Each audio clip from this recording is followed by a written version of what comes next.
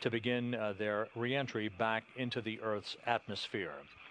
The day's activities began very early this morning, about 6:40 Central Time this morning, as Expedition 37 handed over command of the International Space Station to Expedition 38, and Fyodor Yurchikhin handing over command to his former crewmate, Oleg Kotov. They flew together on Expedition 15. The Yurchikhin to Kotov change of command was captured early this morning, and we have it for you again on this replay.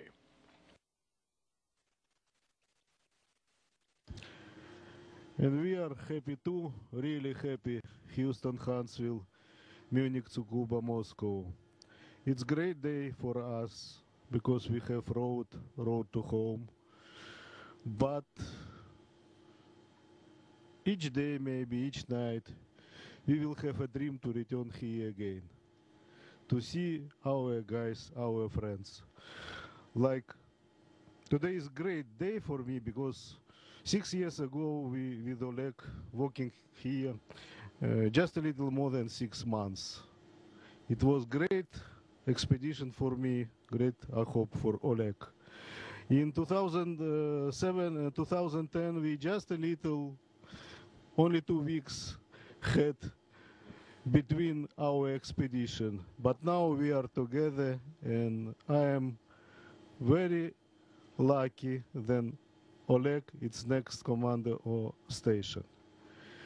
We are lucky to return to home, and we know the station now in great, strong hands, and very smart, very international.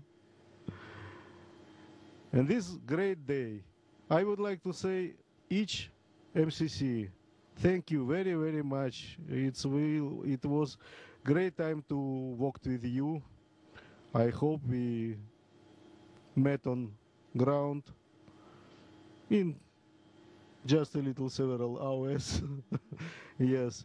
And I would like to say, bye Expedition 37. Anybody welcome on board for Expedition 37. 38. Sorry, Oleg. Yeah, 38. And Expedition 38. Rick Mastrakio, Koichi Wakata, Michael Turin, Michael Hopkins, Sergei Ryazansky, and Expedition 38 Commander Oleg Kotov. Welcome on board. Okay, hello everyone on the ground. So again, I'm really glad to pick up the station from my first commander, Fyodor Yurchikhin, and from his excellent crew. And station is really in good shape, and everything is fine. It's just awesome. And I'm really glad to assume the command of this station, and looking forward to work with you, with all ground teams, all controllers, all MCCs. So just thank you for your support. And Expedition 38 now on the station. Thank you. ИЦУП Москвы официально принимаю командование 38-й экспедиции. Добро пожаловать в 38-й инкремент. Счастливой нам работы.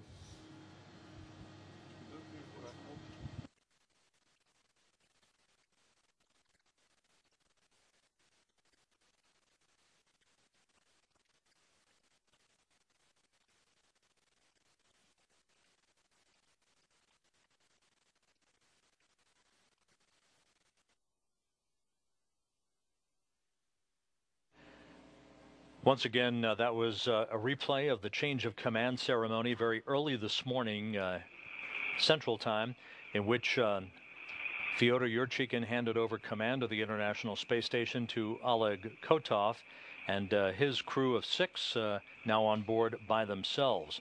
Over the past several hours, a lot of activity on board. In fact, the last 4 days aboard the International Space Station has seen an unprecedented flurry of activity. The launching back on Wednesday night U.S. time, Thursday morning at the Baikonur Cosmodrome in Kazakhstan of the Soyuz TMA-11M spacecraft with Mikhail Turin, Rick Mastracchio, and Koichi Wakata on board was the flight that was accelerated by 3 weeks in its launch date to deliver to the International Space Station the Olympic torch that will be used ultimately next February 7th to light the flame at the Fisht Stadium in Sochi, Russia, to get the 2014 Winter Olympics underway. This torch, along with other torches that have been part of the Olympic relay that began back in October in Olympia, Greece, has seen the Olympic relay travel to the heights of the North Pole, to the depths of Lake Baikal, and then to outer space aboard the Soyuz vehicle that delivered Turin, Mastracchio, and Wakata just a few days ago. The torch then was brought outside the International Space Station on Saturday by Kotov and Sergei Ryazanskiy during a 5-hour, 50-minute spacewalk for a photo opportunity. Brought back inside and stowed aboard the Soyuz TMA-09M spacecraft.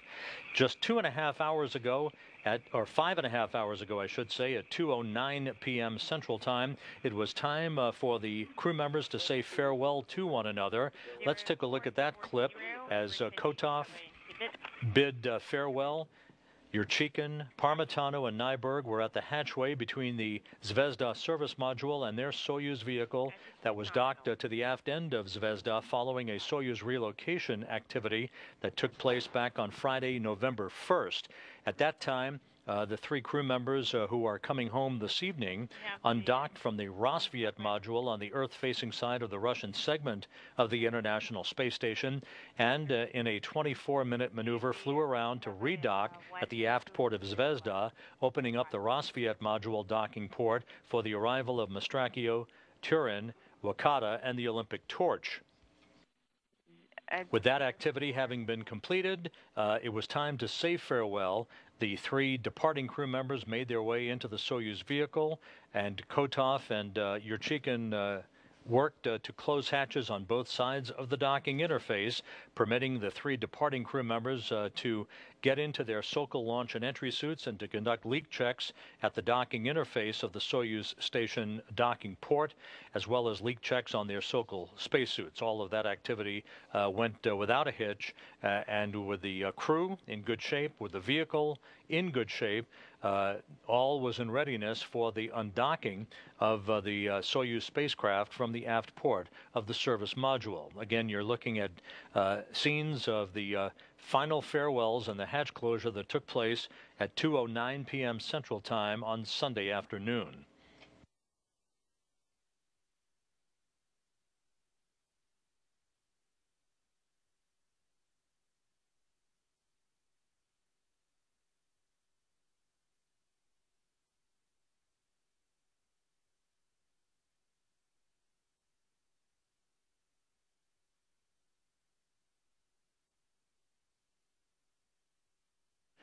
Once the hatches were closed and sealed on the Soyuz and leak checks were successfully conducted, it was time for the Soyuz to depart from the aft end of the Zvezda service module. At 5:25 p.m., the commands were sent to open up the hooks that had held the Soyuz to the aft port of the Zvezda service module, and a minute or so later at 5:26 p.m. Central Time, springs on both sides of the docking interface pushed off against one another, and the Soyuz was on its way. 3 minutes later, thrusters on the Soyuz were fired in a separation burn to begin an opening rate that at this time has placed the Soyuz 7.5 miles away from the International Space Station in preparation for the deorbit burn that is less than 13 minutes from now. This is video again taken about 2 hours and 20 minutes ago of the Soyuz vehicle as it departed the vicinity of the International Space Station with Yurchikhin, Parmitano, and Nyberg aboard.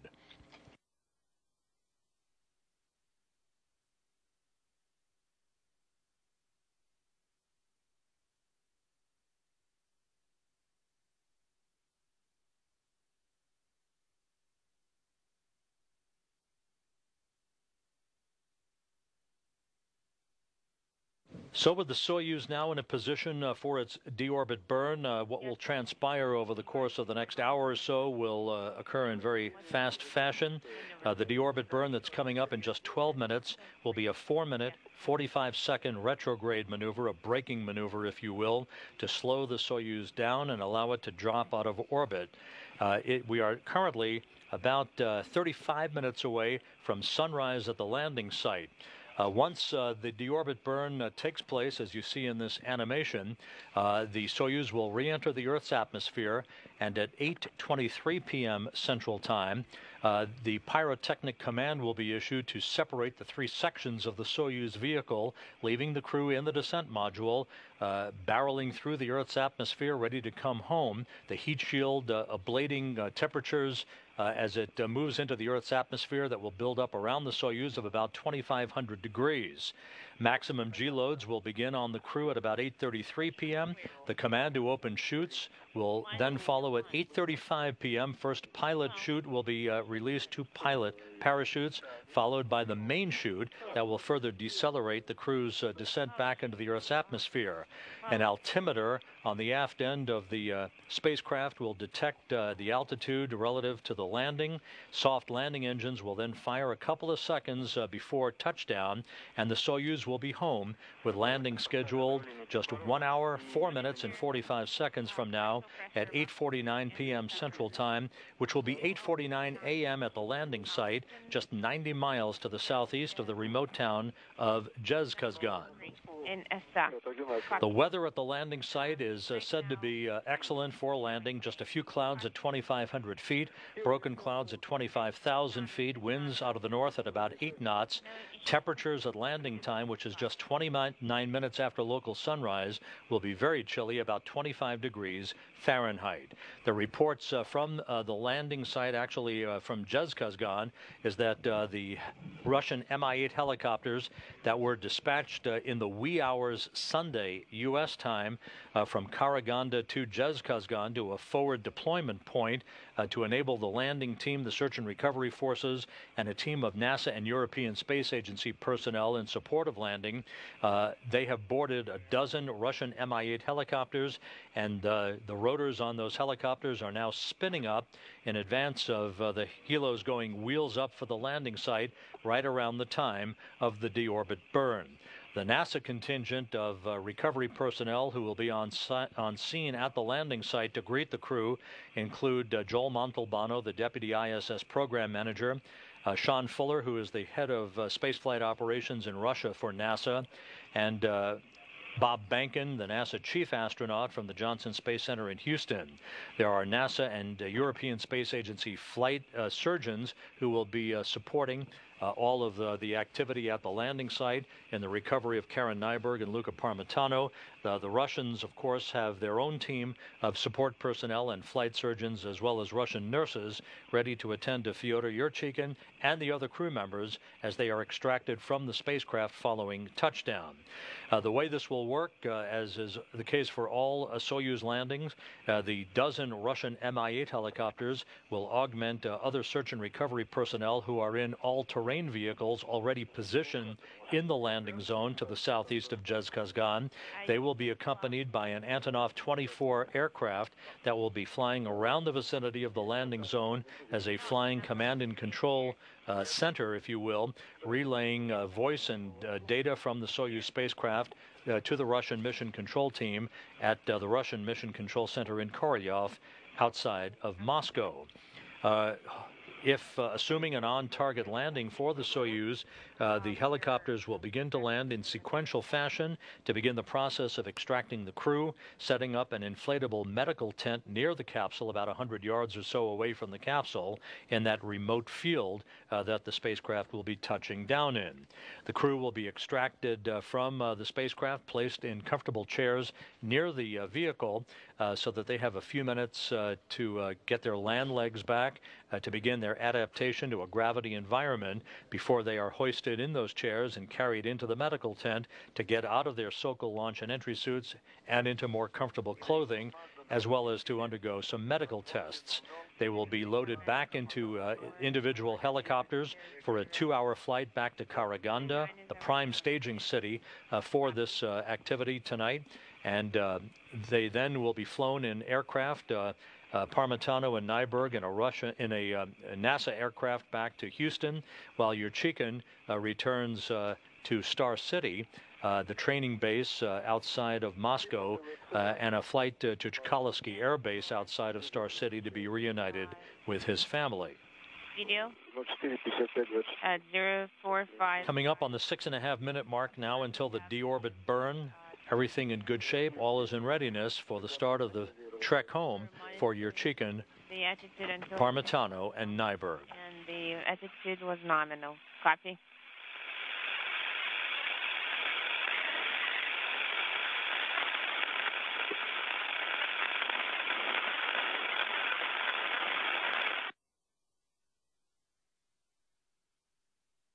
Now receiving reports that the first of these 12 helicopters that are staged at the Zhezkazgan airport are now departing. They are wheels up, some of them. The rest will be wheels up shortly in sequential fashion, headed for the landing zone, which is about 90 miles to the southeast of Zhezkazgan. The first of the helicopters will fly in a circular pattern, including personnel in a media helicopter to capture video and still photography of the Soyuz as it descends toward the landing site out of the darkness of night and the pre-dawn hours into the glimmer of daylight, with the landing again scheduled just 29 minutes after sunrise at the landing site locally in south-central Kazakhstan.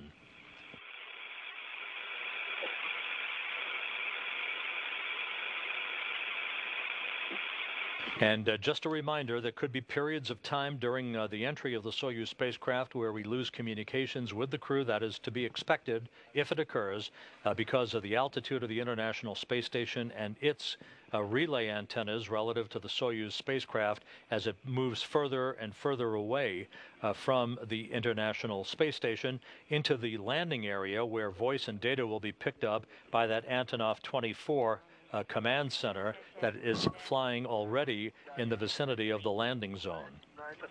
Okay, I'm going to stay on this page until cover is open. That's up to you. I can watch the cover as well.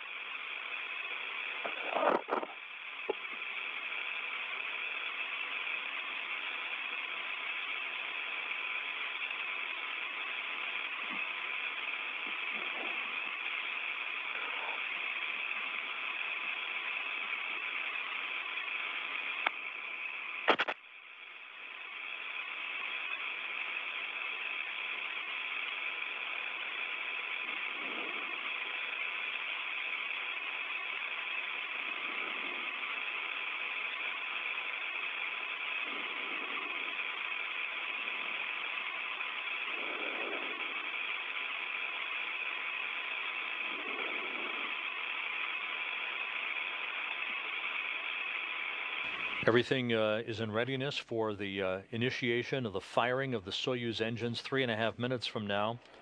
Again, this will be a 4-minute, 45-second retrograde maneuver, a braking maneuver to slow the Soyuz down by 128 meters per second and enable it to drop out of orbit to begin its descent towards the Earth's atmosphere and eventually toward a touchdown at the landing site southeast of Zhezkazgan, Kazakhstan, landing scheduled just 57 minutes from now.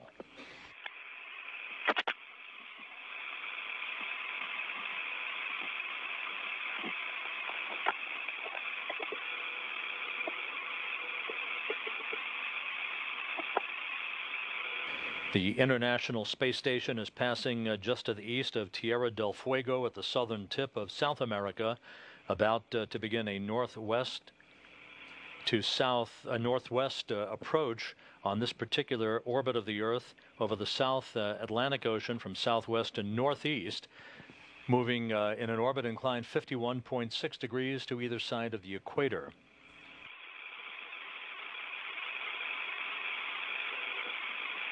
The Soyuz, 7.5 miles away from the International Space Station at a safe distance for this deorbit maneuver. Now just 2 minutes away.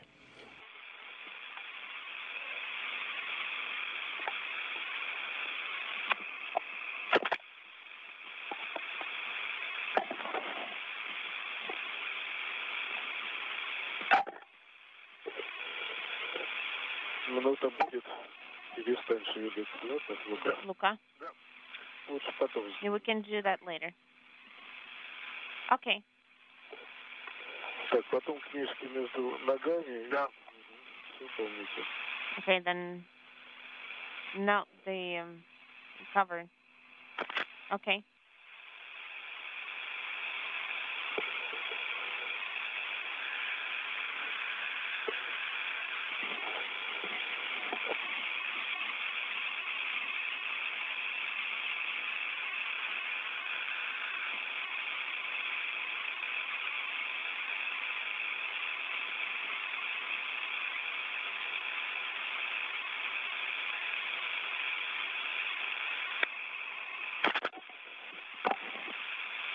Now just 1 minute away from the deorbit burn.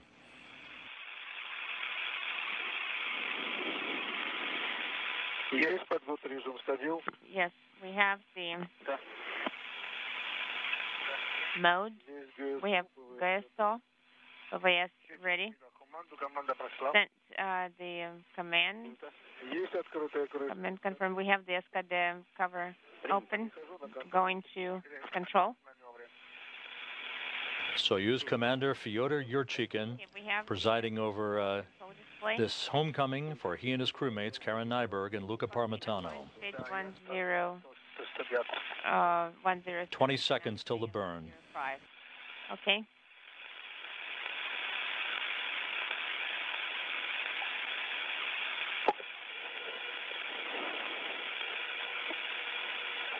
Секунд. 10 seconds. 5, 4, 3. Okay, 4, 3, 2, 1.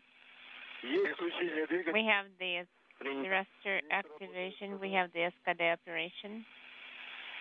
Тяга в норме, давление на форсунку. Thrust is The deorbit burn is underway. That confirmed by the visiting vehicle officer here in Mission Control. the time of the burn. Fyodor Yurchikhin, Karen Nyberg, Luca Parmitano, and the Olympic torch are on their way back to Earth.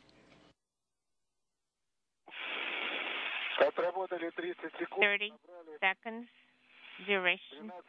12.72 gate. Copy. Параметры КДУ. KDO parameters are nominal. Принято. Copy. 45 секунд. And as the deorbit burn was initiated, 8 out of the 12 Russian Mi-8 helicopters are now wheels up from Zhezkazgan, Nominal. headed for the landing site just 90 miles to the southeast. 1 minute. 25.7.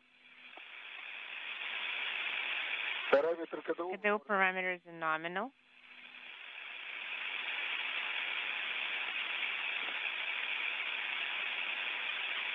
Работа двигателя устойчивая. Thruster Принято. operation is stable.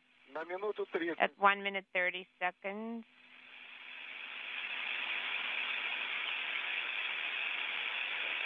Тридцать 39.8.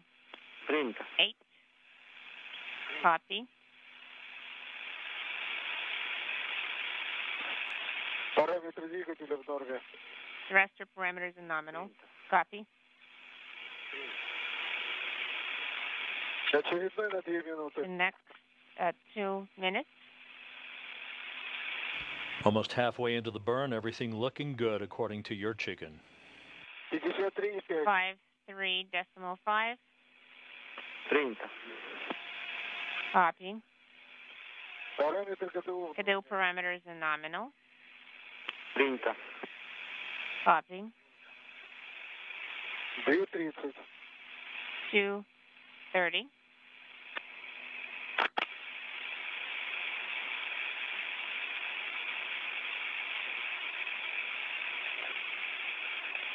На 2:30 67 At 2:30. Принято. 7.7. KDO parameters are nominal. Принято. Copy. 254, Т1. 254. T1. Waiting for T1. Принято. Copy. 77,8. 78.8. Принято. Прошли. Copy. Пусковую. We passed the descent point. KDO parameters are nominal at 310. Copy. 85.4. Copy. Очередная на 30. Next at 330.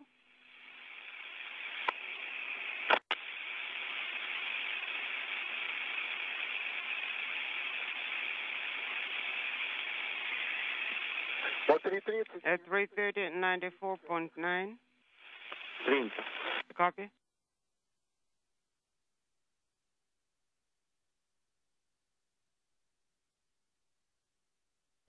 The deorbit burn is nearly complete. Отсчет идет со скважностью полметра. Count Очередная на Принято. 4 is at about every half meters. Copy.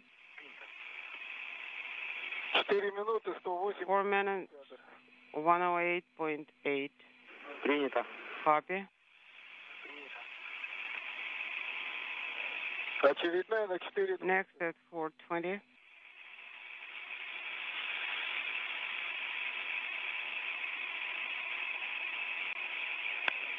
$117,2. 117.2. Принято. Copy.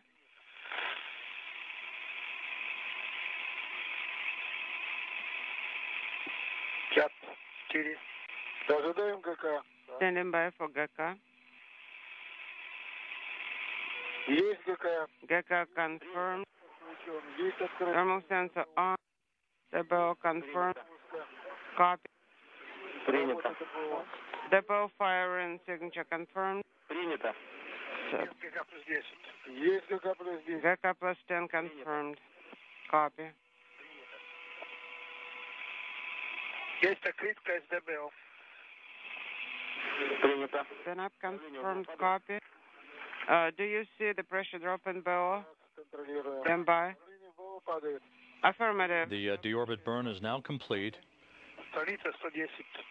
Visiting vehicle officer here in Mission Control reporting that everything looked good. Это БО. The next step coming up in just a couple of minutes will be the depressurization of the upper portion of the Soyuz vehicle, the orbital module that required in advance of the pyrotechnic separation of the three sections of the Soyuz vehicle that will come up shortly at 8:23 p.m. Central Time, just prior to the point at which the Soyuz begins its entry into the Earth's atmosphere. The orbital module at the top no longer needed. The instrumentation and service module now has completed its job. What's left is the middle section, the most important part where the crew is located in the descent module. The separation of these three sections will expose the heat shield at the bottom of the descent module as it re-enters the Earth's atmosphere to provide the repulsion of the heat buildup, which around the spacecraft will reach about 2,500 degrees Fahrenheit. Лука, ты уже посмотри, как у тебя кислородные шланги. Look, check your O2 hoses. Я Check how they routed. не торопись. Норм месте. No red. Everything is normal. Как лучше всего? Так? What's the best way? Like this? No, like this.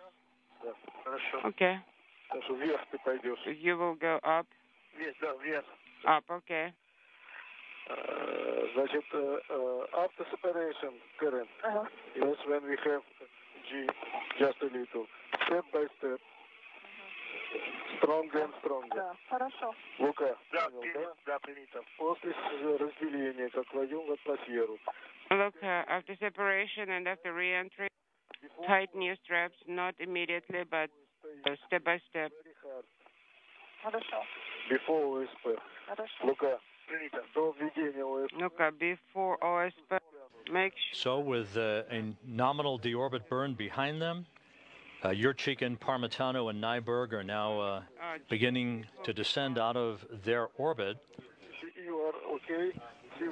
We're about 17 minutes away from the point where at the landing site southeast of Jezkazgan it will be sunrise on a chilly morning with temperatures around 25 degrees Fahrenheit, some broken and scattered clouds, not much in the way of weather in this mid-November landing for the Soyuz vehicle, which will be approaching the landing site as you see on this map from southwest to northeast. Is everything clear? Look, everything is clear. What about your straps? The search and recovery forces are descending upon the landing site. Already at the landing site are a quartet of all-terrain vehicles that were deployed earlier in the day and now are on scene at the expected target point for the Soyuz vehicle. If it lands on target, the coordinates would be 47.19 north latitude and 69.34 east longitude, putting the landing site, the bullseye, if you will, about 90 miles to the southeast of Jezkazgan. We need... That was 3 seconds later, yes, that's correct.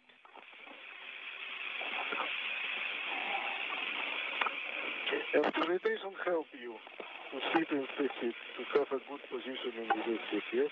And remember the legs, not push down. Now on this, yeah. On the step. Before we went on the air a short time ago, flight controllers at the Russian Mission Control Center, again, you're seeing a live picture of the flight control room in Korolyov outside of Moscow. The flight control team there instructed Yurchikhin to keep talking, keep providing reports all the way through entry and landing. Again, because of the geometry of the International Space Station relative to the Soyuz, and because of the altitude of the station at 262 statute miles at the time of the deorbit burn tonight, it is expected that we would lose communications with the Soyuz at certain periods of entry before it is picked up in closer range to that Antonov 24 Flying Command and Control Center that is already in position over the landing zone. 203 oxygen, 780 pressure. Descent model, no issues with the systems, and I believe you heard that we discussed that VK was slightly later. Yes, by 3 seconds. Correct. We are seated comfortably. We're on page 110. By that time, we'll close helmet and start working the timeline on page 1110. Copy.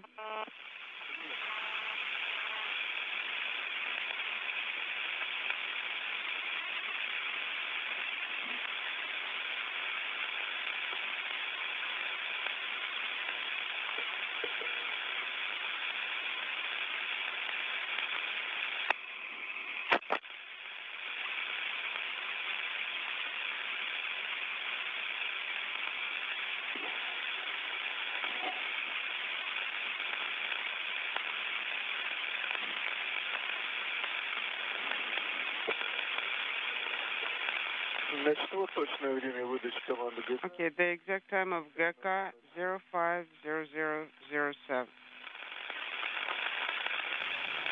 Looking ahead at the major milestones to come prior to landing, in about 16 minutes, the pyrotechnic devices on the Soyuz spacecraft will be firing to separate the three sections of the Soyuz. That will occur at 8:23 p.m. Central Time, while the Soyuz is at an altitude of almost 87 miles above the Earth.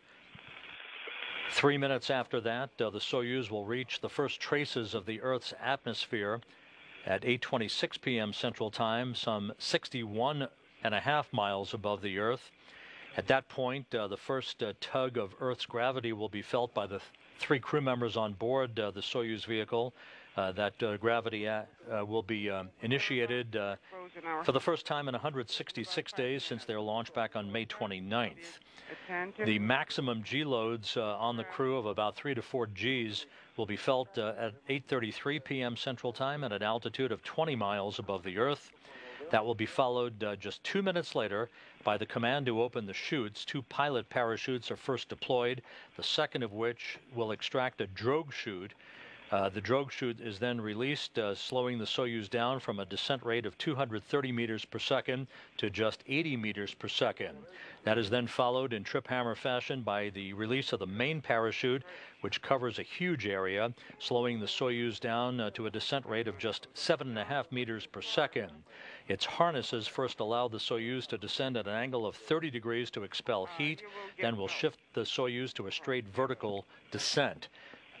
The heat shield on the Soyuz will be jettisoned after the main heating on the bottom of the Soyuz vehicle is repelled, and the Soyuz is well within the Earth's atmosphere, no longer requiring the use of the heat shield. The jettisoning of the heat shield itself exposes an altimeter device at the base of the Soyuz to provide perception on its altitude above the ground. That's fed into the Soyuz computers and ultimately will trigger the firing of the soft landing engines at the base of the Soyuz, a final braking maneuver just 2 to 3 seconds before touchdown, and then the Soyuz will be home, landing scheduled just 40 minutes from now at 8:49 p.m. Central Time. Program can be monitored by the signatures. We'll have enough time to assess the situation. Olympus, reminder. Press separation, you'll need to release the PTT. And then push and talk without keeping PTT depressed. Okay, we'll be manipulating the PTT.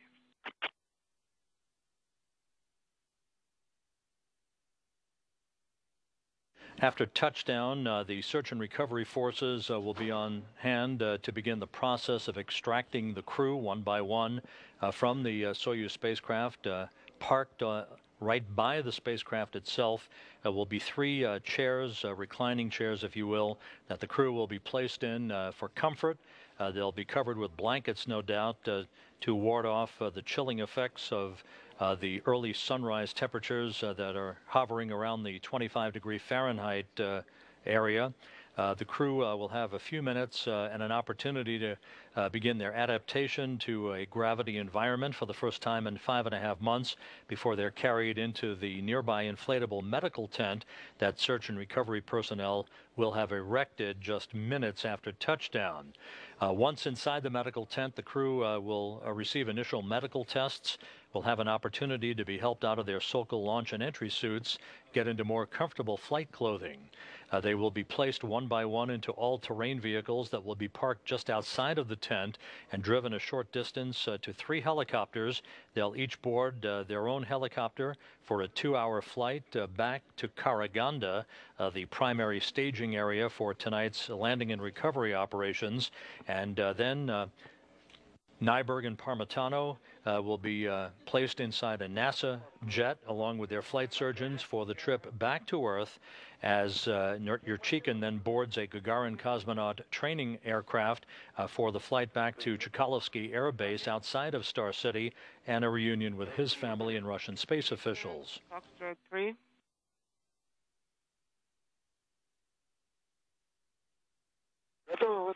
We are ready to send F3. Принято.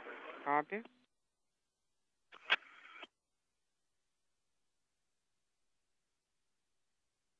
ISS order is ready. Copy.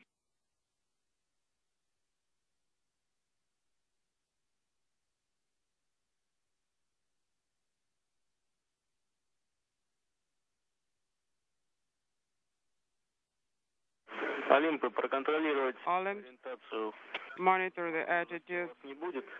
You will not have an opportunity to monitor the attitude, unfortunately. Copy. Сейчас в тени пока что. Yurchikhin currently reviewing some of the entry procedures with flight controllers at the Russian Mission Control Center in Korolyov outside Moscow, as we are just over 10 minutes away from the expected separation of the 3 sections of the Soyuz vehicle as the Soyuz drops out of orbit for its descent toward the landing site in south-central Kazakhstan, just to the southeast of the remote town of Jezkazgan.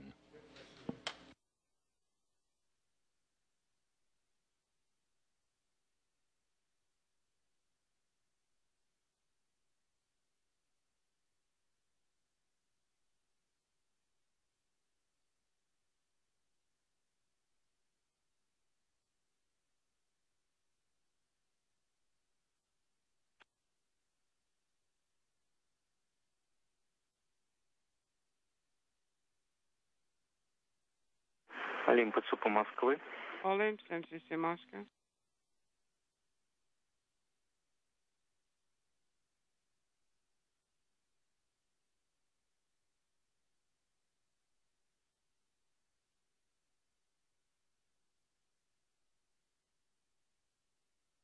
Олимп, ЦУПу. Olympus, MCC Moscow.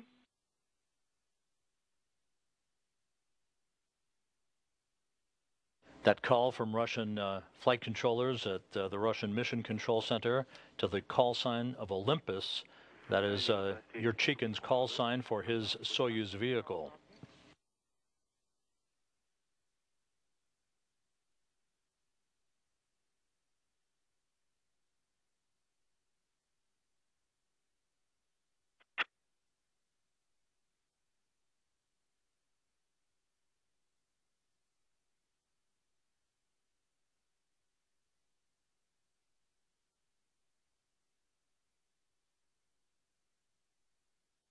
Tonight's landing wrapping up a whirlwind of activity on the International Space Station, the launch of a new crew, 9 crew members on board the station for the first time since October 2009, a spacewalk to bring outside the Olympic torch for a photo opportunity for the Sochi Olympic Organizing Committee, and now this evening the return to Earth for 3 of the crew members as Yurchikin, Nyberg, and Parmitano descend back toward Earth, leaving back on the space station the Expedition 38 crew.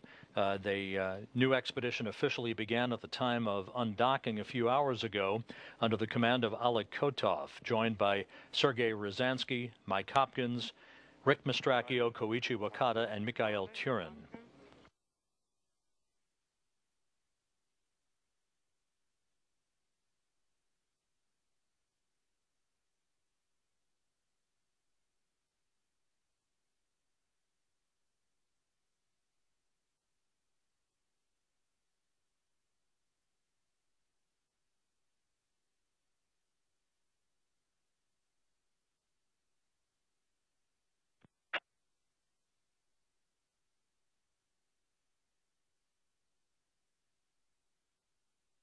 Олимп, ЦУПа Москвы. Olympus, MCC Moscow.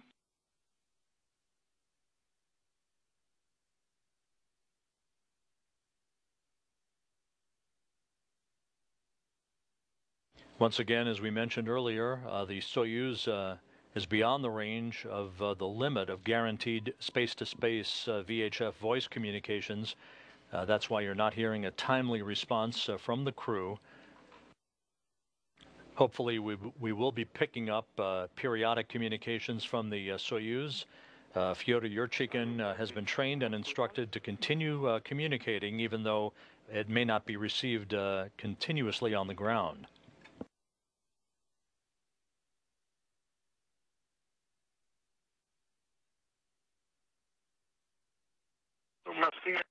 Moscow. Олимп, слышим вас. Olympus. Как нас слышно? We can copy you, but through the noise, how you copy us?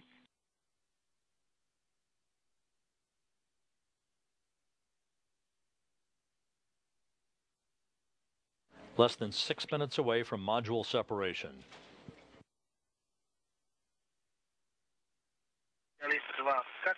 Moscow, how copy? Олимп 2, слышим вас хорошо, как нас. Olympus 2, copy loud and clear, how us?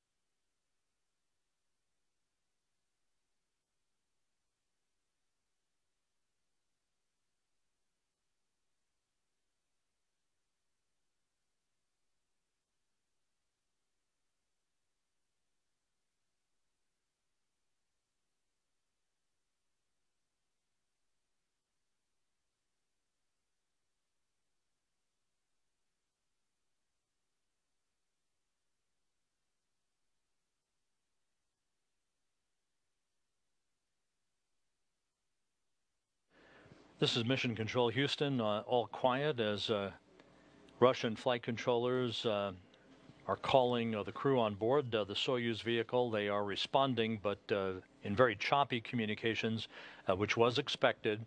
That is a function of the geometry of the distance now between the Soyuz vehicle and the International Space Station and its communications relay capability. Олимп, Цуп, Москвы. Olim, City Moscow.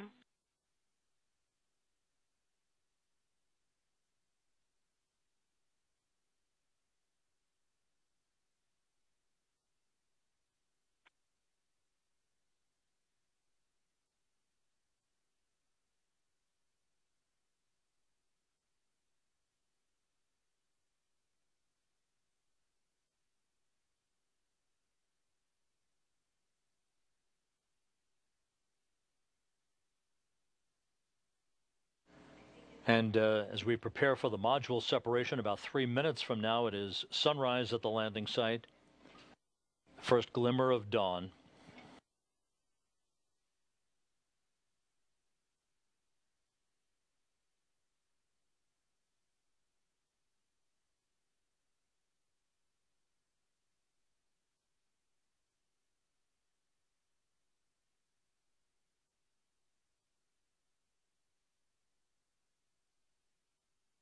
The separation of the three sections of the Soyuz will occur at an altitude of almost 87 miles above the Earth.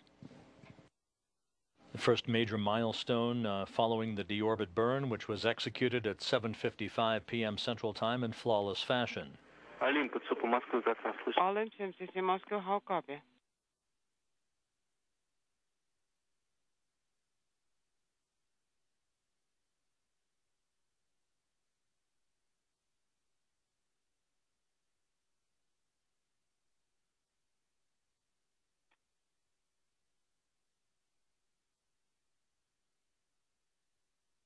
Олимп, Цуп, Москвы, как нас Olim, слышно? City Moscow, how copy?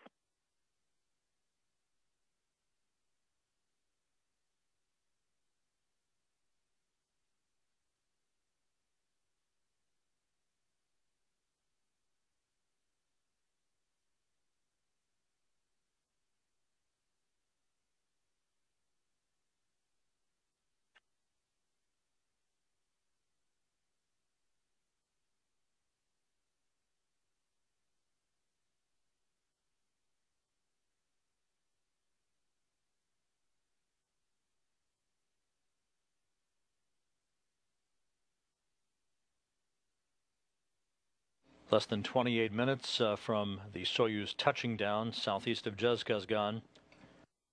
Russian Mi-8 helicopters with NASA and European Space Agency personnel are airborne out of Zhezkazgan heading for the landing site. We have less than, slightly more than 1 minute before separation. Check the LED, confirming separation program on, and controlled descent program 5. Также СГ-Разар и БДУС-2 Л9. Also, Lazar and BDUS-2. Напоминаю, дальше ведете Remind, then you'll be тангенты без фиксатора. Слышим вас, Олимп. talking in duplex mode. Olymps, we can copy you, but through the noise.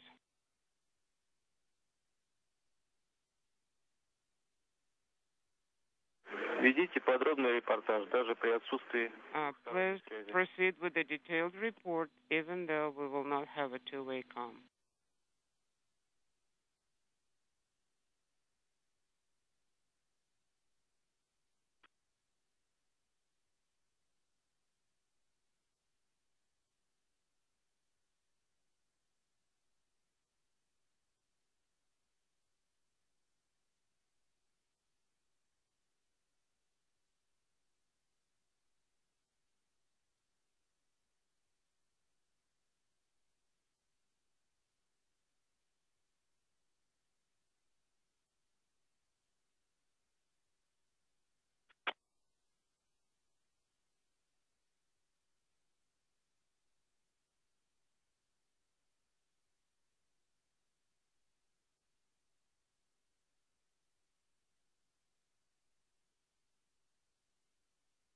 As you can see on the front board of the Russian Mission Control Center in the upper left-hand corner, the animated depiction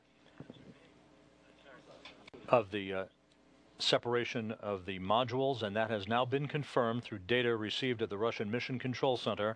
Module separation has been confirmed on time.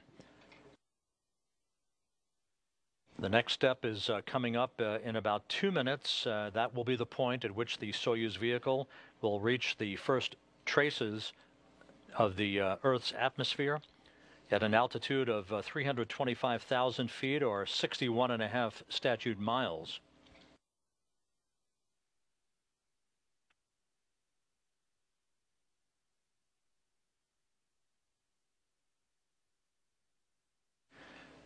Once again, module separation confirmed by the search and recovery forces, confirmed at the Russian Mission Control Center in Korolyov.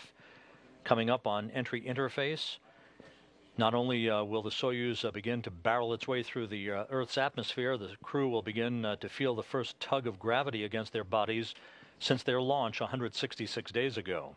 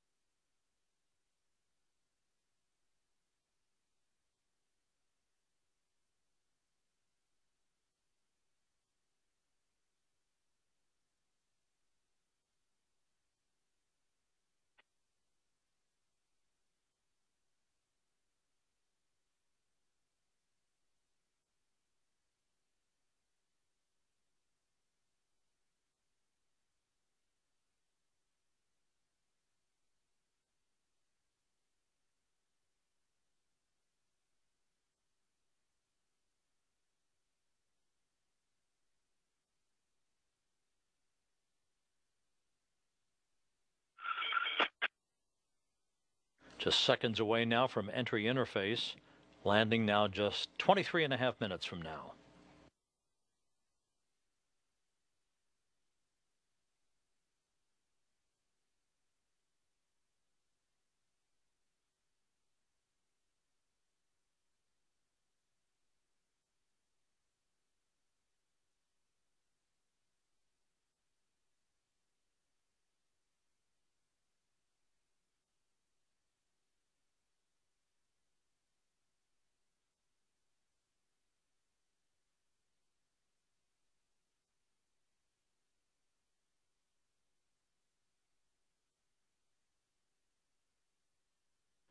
Soyuz TMA 09M with Fyodor Yurchikhin, Karen Nyberg, and Luca Parmitano on board, now entering the Earth's atmosphere.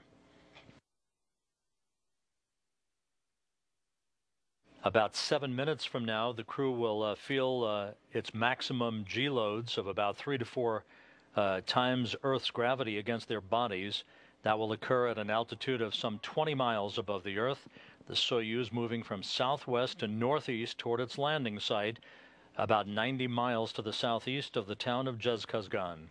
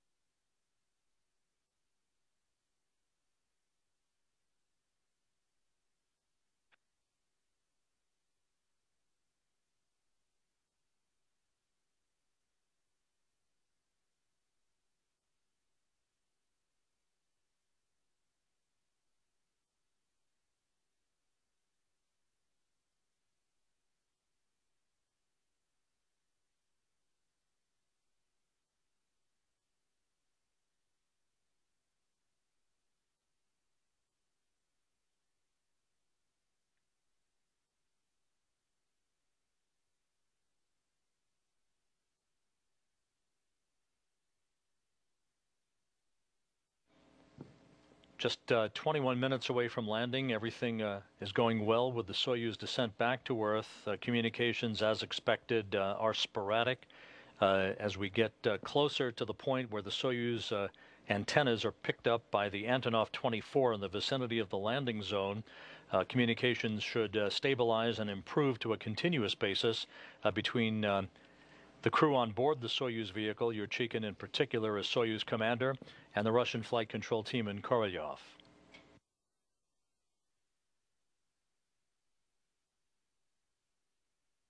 Temperatures around the Soyuz should be at their peak, about 2,500 degrees Fahrenheit, being ablated by the heat shield on the Soyuz.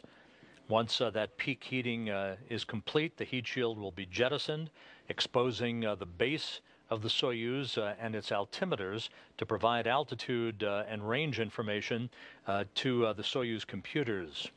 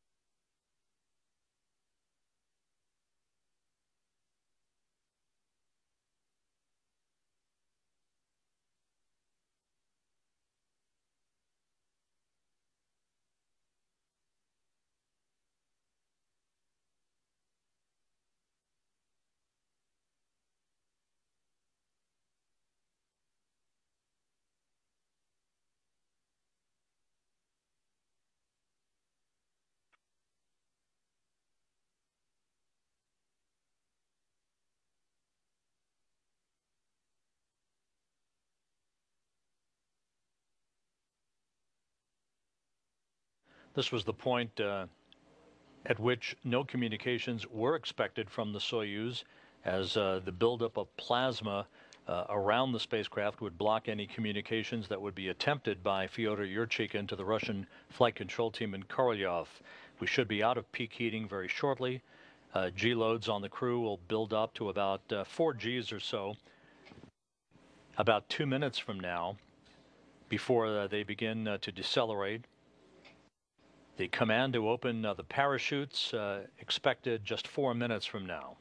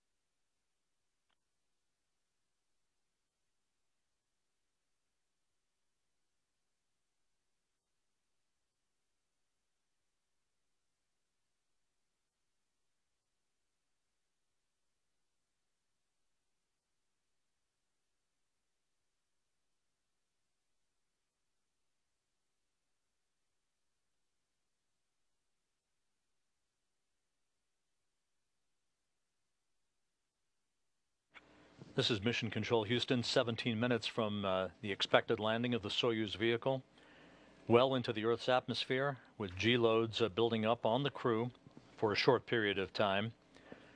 Just about 2.5 minutes away from the command to open the chutes. Again, this will be done in a sequential fashion, with 2 pilot parachutes first having been deployed, the second of which extracts a drogue chute, followed by the release of the main parachute and the cutting basically of the cable on the drogue chute. The main parachute is the essential force that will provide the lion's share of deceleration for the Soyuz as it makes its way toward the landing site. It's about 14 minutes from the point of the chute deployment until touchdown. On the HF2, how do you read us? Olympi, how do you read us? On MCC Moscow. Olympi, MCC Moscow, how do you read us? Right now, G loads is 2. decimal 6. Integral plus 10. Copy. Everything is nominal. If you go to your chicken, reporting everything nominal. Maximum kilos 4.9. Copy. What is the pressure in ESA? Inaudible. The crew members are feeling fine. Great. We strapped in tightly. Your chicken reporting the crew is strapped in tightly. The crew is doing well. And the report of a maximum G-force of 4.9 Gs on the crew during that period. Those G-forces now being reduced considerably as we stand by for confirmation of the chute deployment. Inaudible. 20 seconds.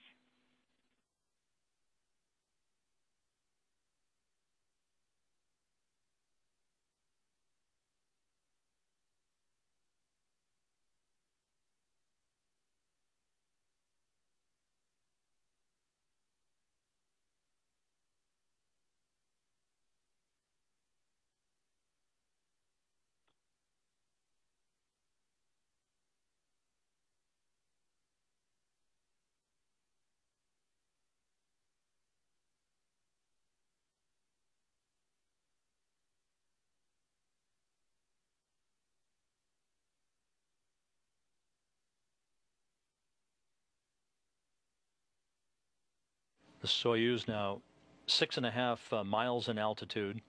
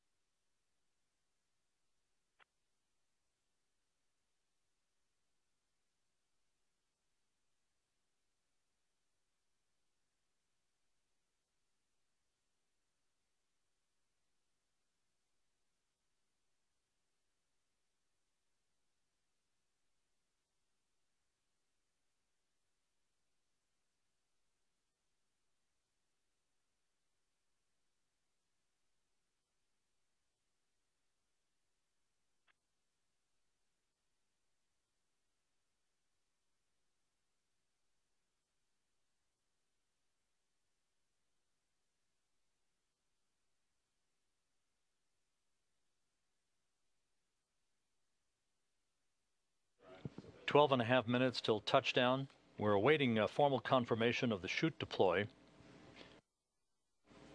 And the Soyuz should be coming into range for consistent voice communications with the Antonov 24, the flying command center aircraft that is deployed around the landing zone.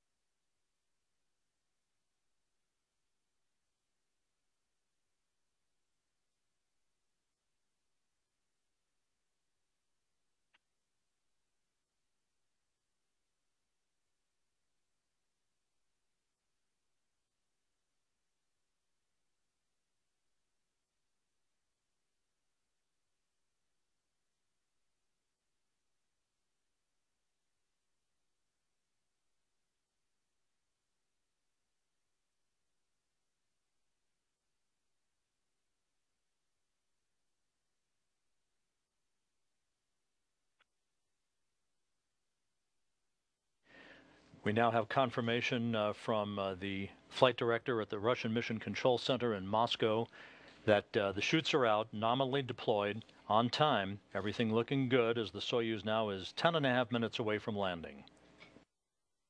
Notable.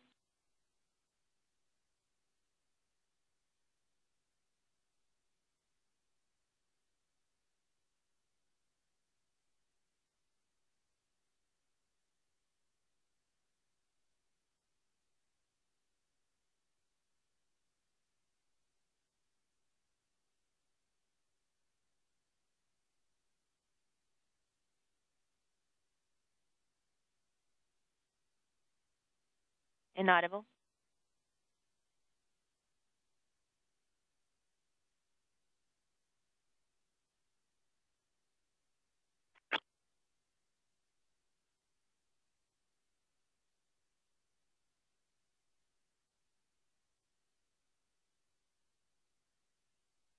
In the early morning light of a Monday morning at the landing site, the search and recovery forces are gathering for the arrival of the Expedition 37 crew 9.5 minutes from now. Normal. Chutes are out. Fyodor Yurchikhin, the Soyuz commander, reporting all Soyuz systems in good shape.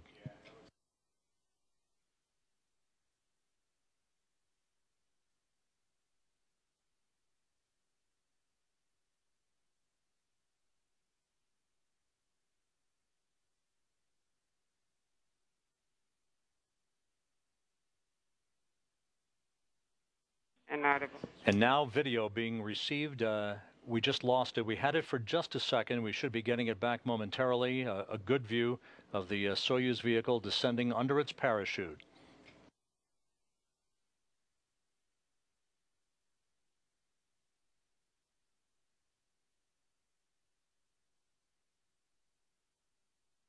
Inaudible.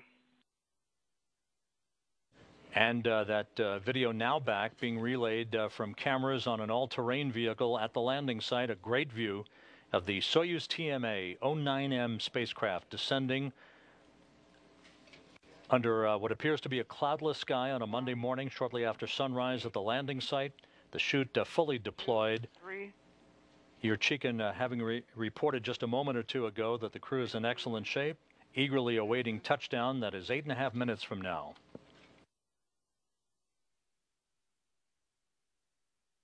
Unintelligible.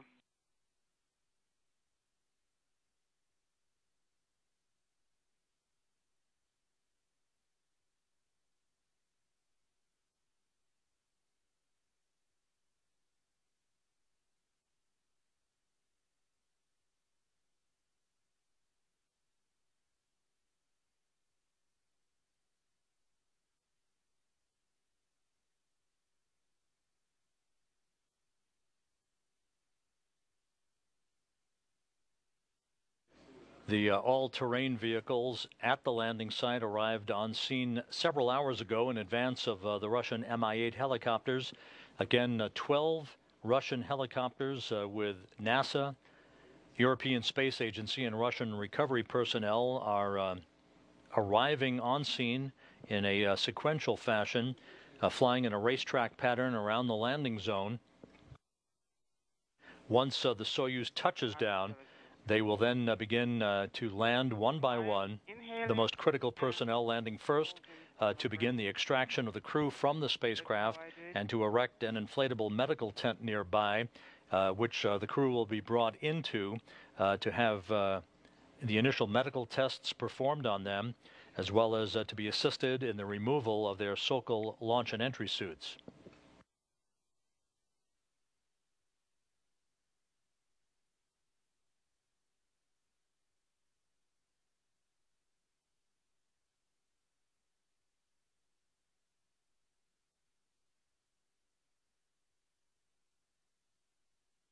A journey that started 166 days ago, a journey that has lasted 70.3 million miles for Fyodor Yurchikhin, Luca Parmitano, and Karen Nyberg, nearing an end, touchdown just 6 minutes away.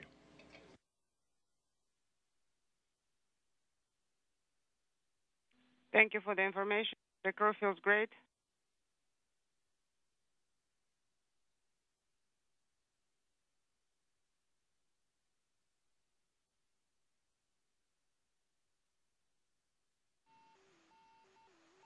Copy all. Thank you.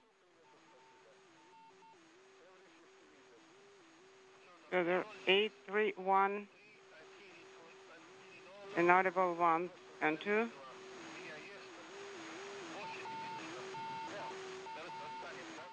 And you heard the beacon sound, basically a beacon locator that provides an audio transmitter signal for the search and recovery forces as they hone in on the precise landing point to which the Soyuz is descending toward.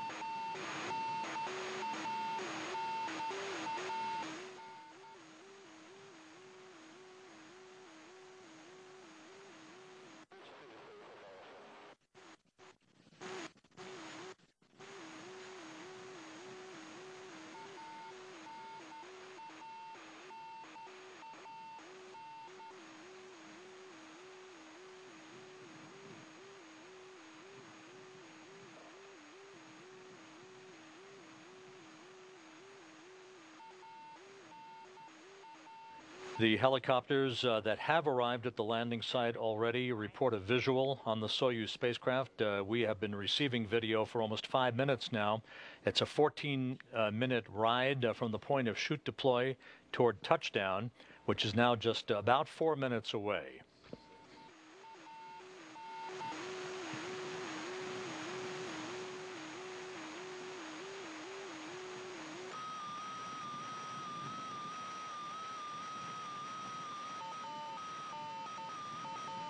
And there you can see one of the Russian Mi-8 helicopters circling around the Soyuz vehicle as it continues to descend towards a touchdown.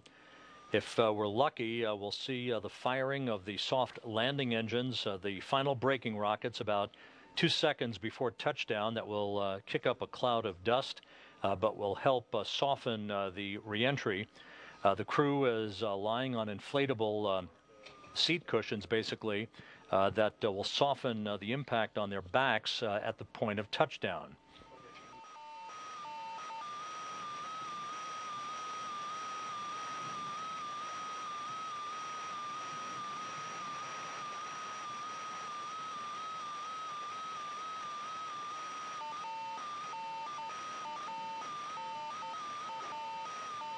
Copy. Preparing for landing.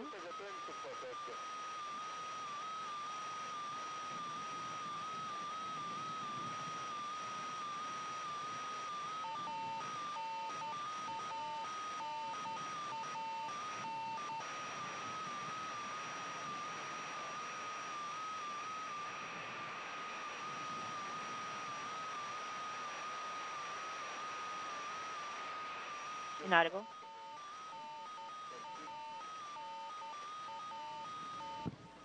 Just 2.5 minutes until touchdown. Meanwhile, the International Space Station is flying 262 miles overhead, flying over the Japanese islands. One of the crew members on board, Koichi Wakata, from the Japan Aerospace Exploration Agency. Copy 1000. A crew that just a few hours ago numbered 9, now down to 6, with 3 of their crewmates about to land on the steppe of Kazakhstan.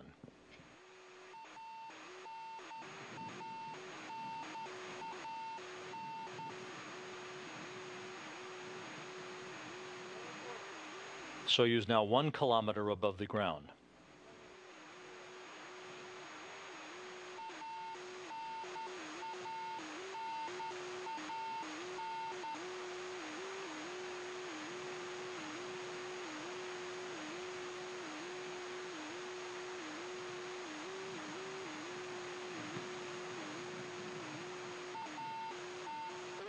Preparing for landing.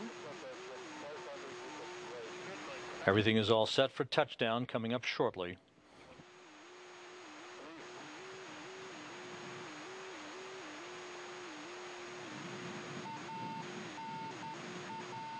Russian search and recovery helicopters right around the spacecraft, right where they should be, one after the other.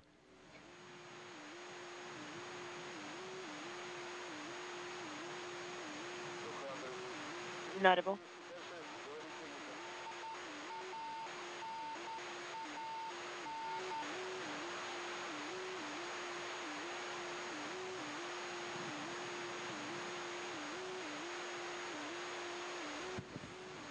Flight controllers standing by for touchdown. You see the ground beneath the Soyuz. Soft landing engines should fire momentarily.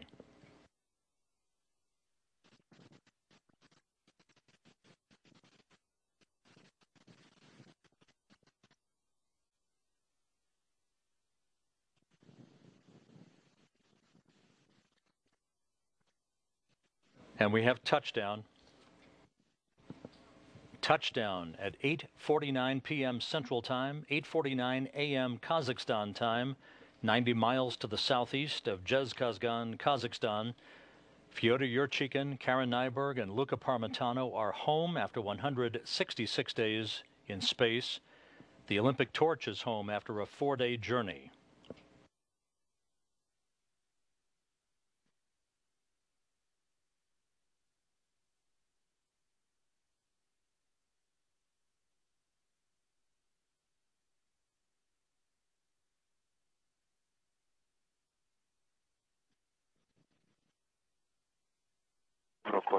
Of the mission. Great landing and wish you same to you. Thank you for your work. Talk to you later.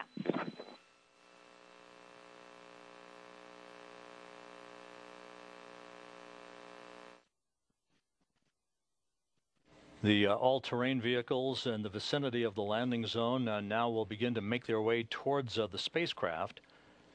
Once again, it was a flawless descent for the Soyuz vehicle and its 3 crew members. No issues associated with any of the major milestones of the undocking, the deorbit burn, the module separation, and the chute deployment that resulted in a touchdown at 8:49 p.m. Central Time. The initial reports indicate a bullseye touchdown for the Soyuz TMA-09M spacecraft and its crew.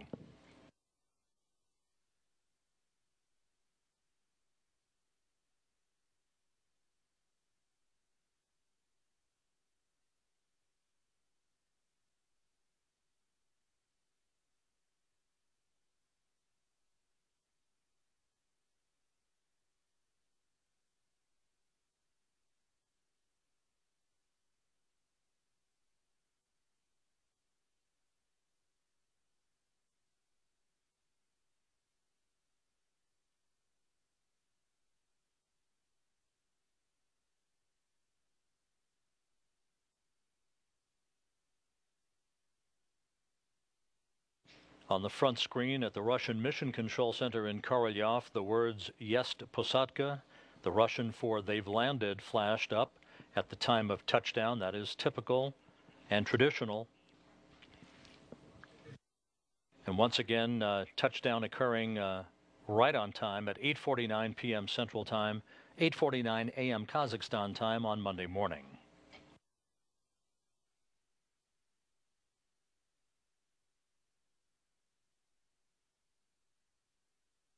We'll stand by now for the all-terrain vehicles to move into place near the spacecraft and the resumption of television from the landing site.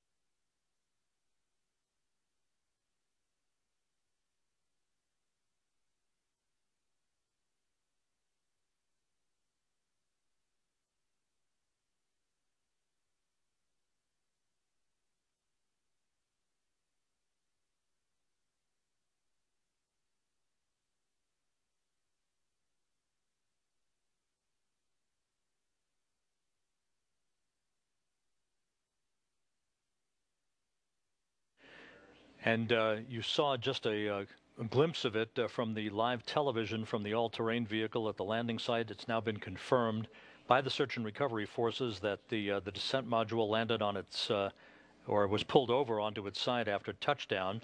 That is typical for landings in which there is some wind in the area. The descent module is on its side. That will enable a fairly speedy extraction of the crew. Meanwhile, this view from the International Space Station, from which the crew departed just a few hours ago, leaving behind 6 of their crewmates, moving over the North Pacific Ocean from northwest to southeast in an orbit inclined 51.6 degrees to either side of the equator. The 6 remaining crew members on board will be up for just a bit longer. They then will have a very long sleep period to culminate what has been a frenetic week of activity on board the space station. They will have an off-duty day on Monday before picking up on research and other activities on Tuesday.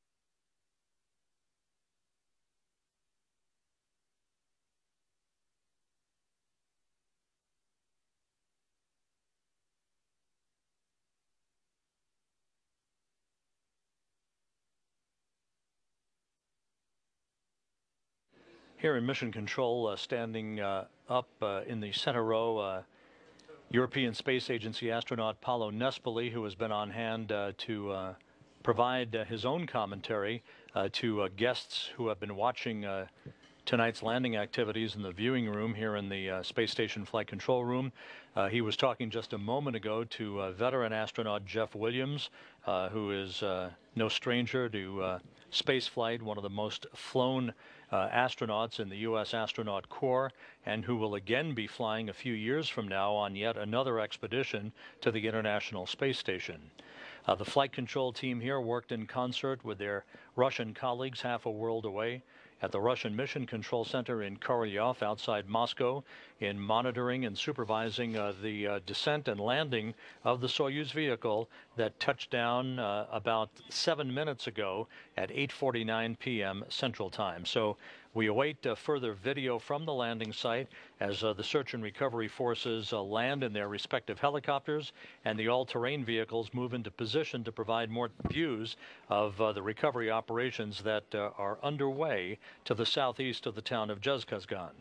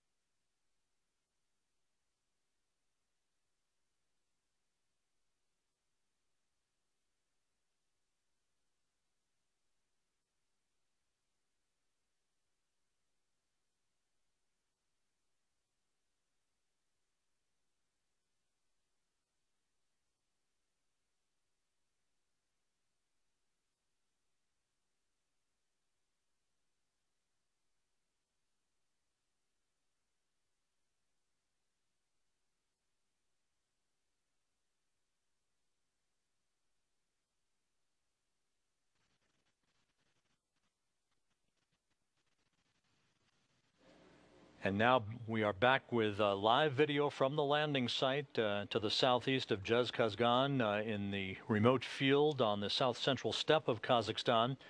As you can see, search and recovery team members are currently peering inside the top hatch of the Soyuz vehicle, beginning the process of extracting the crew members. They're not yet out.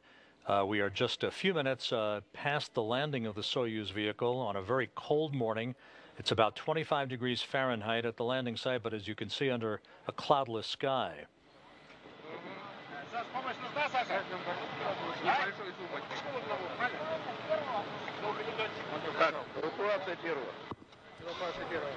Extracting the first cosmonaut.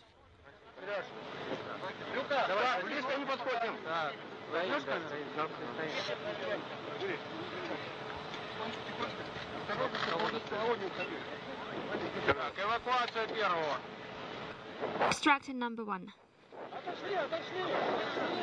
And the first of the 3 crew members now being extracted from the Soyuz vehicle. Extremely fast, just 11 minutes since touchdown. So this is the commander. And you're looking at Soyuz commander Fyodor Yurchikhin being brought to his chair near the spacecraft. Yurchikhin having landed to log 537 days in space on his 4 flights. He conducted 3 spacewalks during Expedition 36 and 37, the last one being back in August.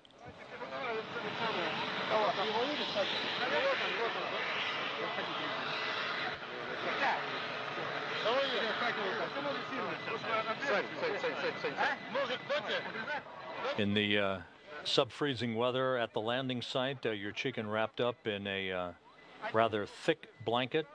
This is par for the course for a Soyuz recovery operation. And as usual, Russian medical personnel are on scene to conduct initial medical tests, as will NASA and European Space Agency flight surgeons.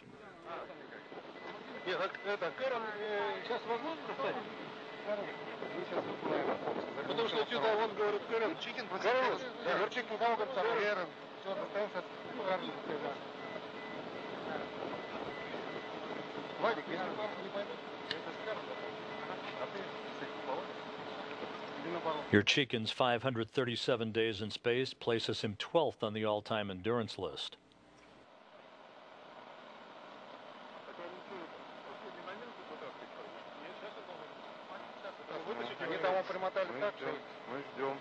It is a spectacular morning on the steppe of Kazakhstan, visibility-wise.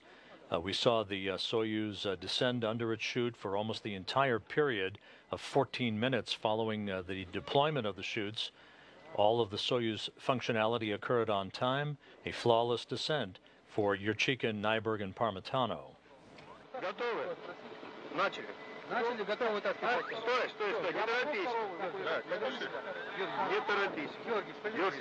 Ready? Let's start extracting. No rush. So this is the torch.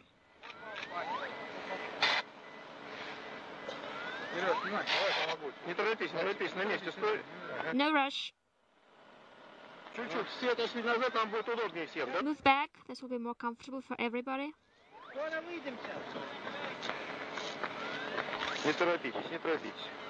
Don't hurry. We still have time.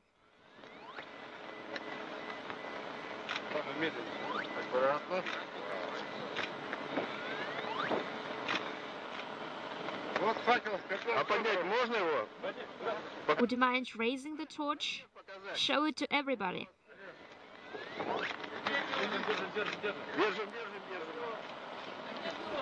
In Russian, they call it the Faikel. That is the Olympic torch being hoisted by search and recovery personnel after having been extracted from the Soyuz vehicle. The torch will be flown back to Moscow. It is being handed to Fyodor Yurchikhin, as expected.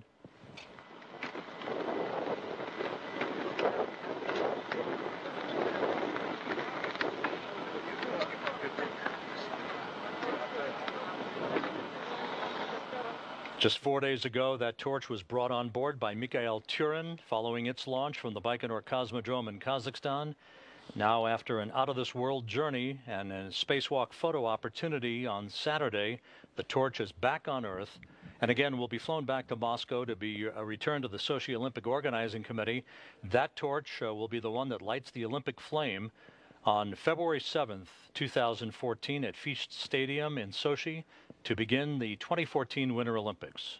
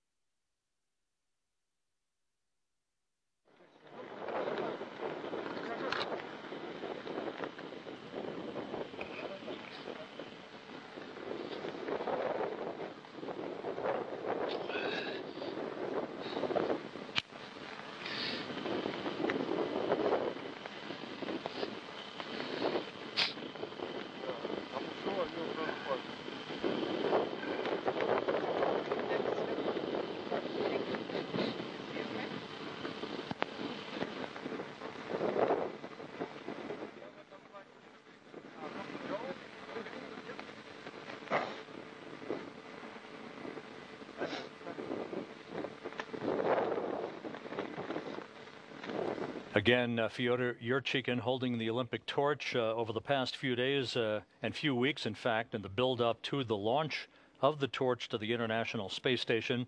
The torch had a virtual monopoly on publicity surrounding this bevy of activity aboard the International Space Station. But now with the crew safely back on Earth, the torch receives its share of publicity once again.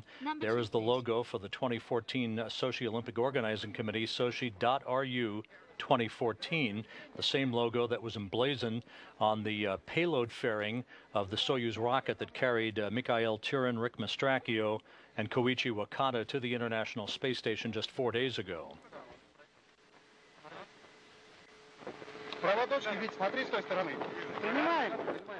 Look on the other side.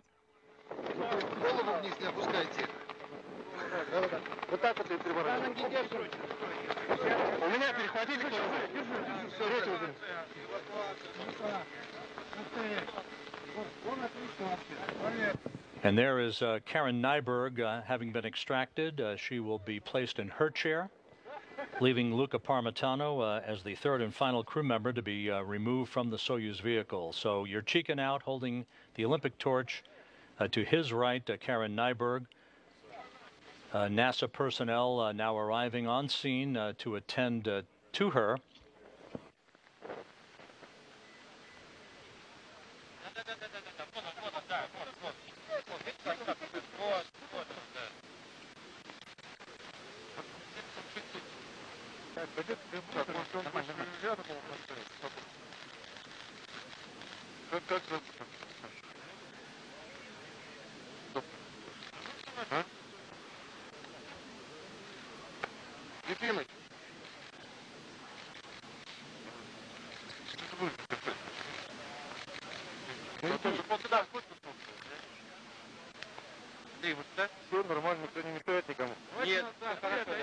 This carefully choreographed activity that brought the Olympic torch to the International Space Station began with the acceleration of the launch date for Turin, Mastracchio, and Wakata by about 3 weeks.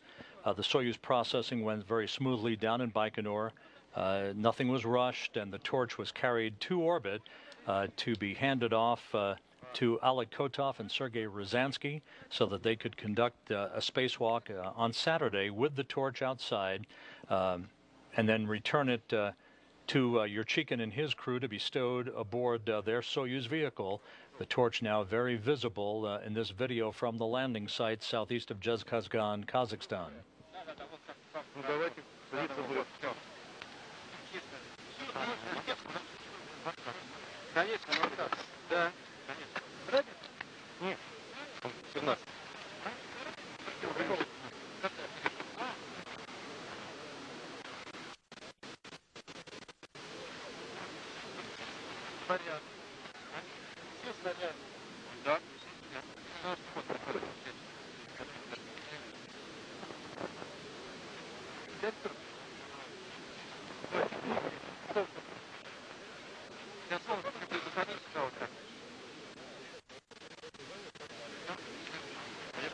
Your Chicken and the center seat of the Soyuz vehicle was removed first from the Soyuz, which landed on its side.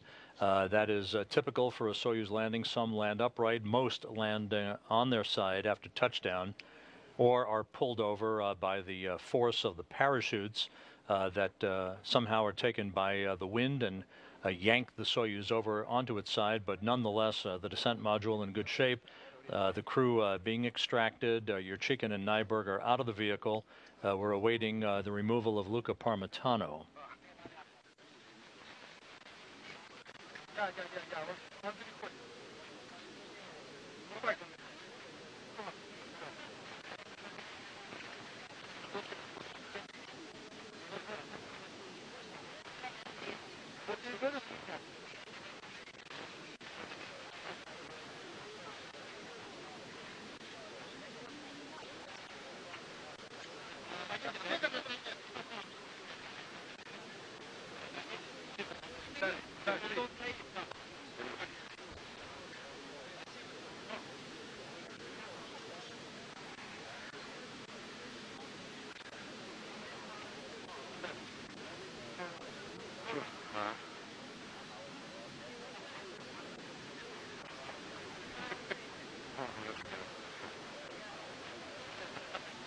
Так, это что такое? Это... А с кем это было?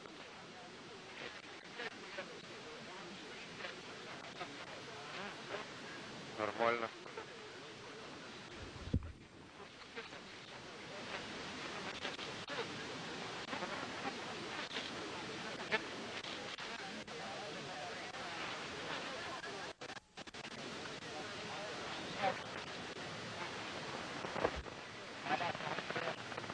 And now Karen Nyberg in her reclining chair. Russian medical personnel around her, being joined by NASA medical personnel as well. And there's a shot of your Chicken.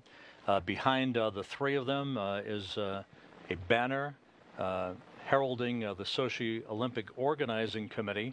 And of course, your Chicken continuing to hold on to the Olympic torch. The launching of this torch was designed and necessitated the movement of the launch date of the newest three crew members to the International Space Station by about 3 weeks. That vicissitude of life necessitating the launching of the latest crew on November 7th to bring the Olympic torch to orbit for a 4-day out-of-this-world relay to the International Space Station and back to Earth.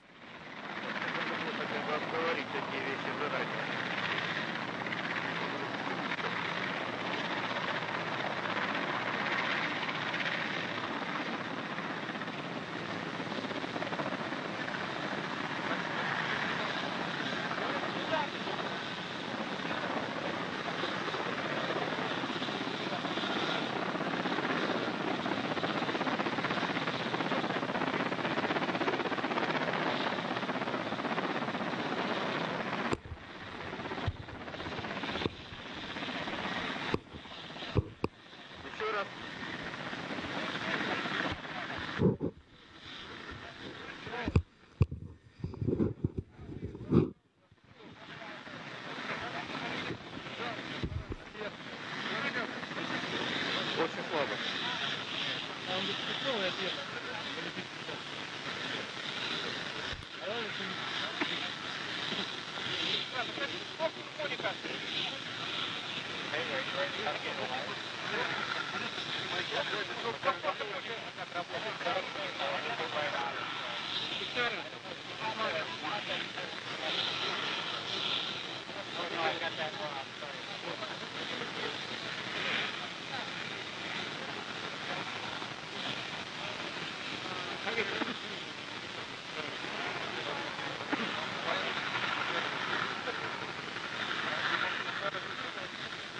Again, the Olympic torch will be used next February 7th to light the Olympic flame at the Ficht Stadium in Sochi, Russia, to mark the opening of the 2014 Winter Olympics that will run from February 7th through the 23rd next year.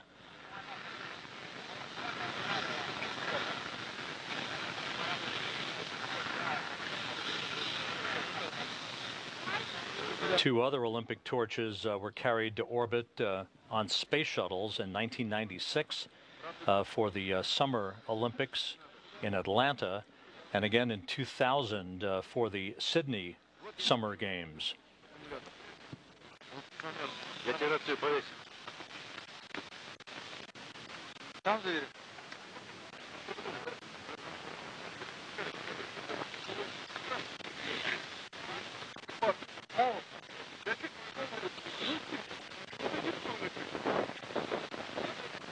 Temperatures at the landing site quite chilly, about 25 degrees Fahrenheit. The crew bundled up against the cold.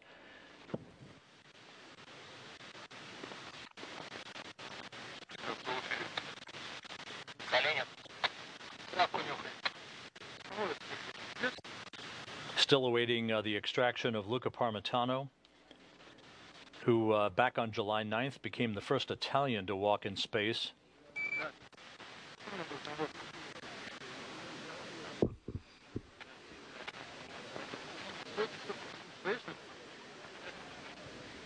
Parmitano will be placed in that chair once he is extracted from the Soyuz vehicle that landed 27 minutes ago at 8:49 p.m. Central Time, 8:49 a.m. in Kazakhstan on Monday morning.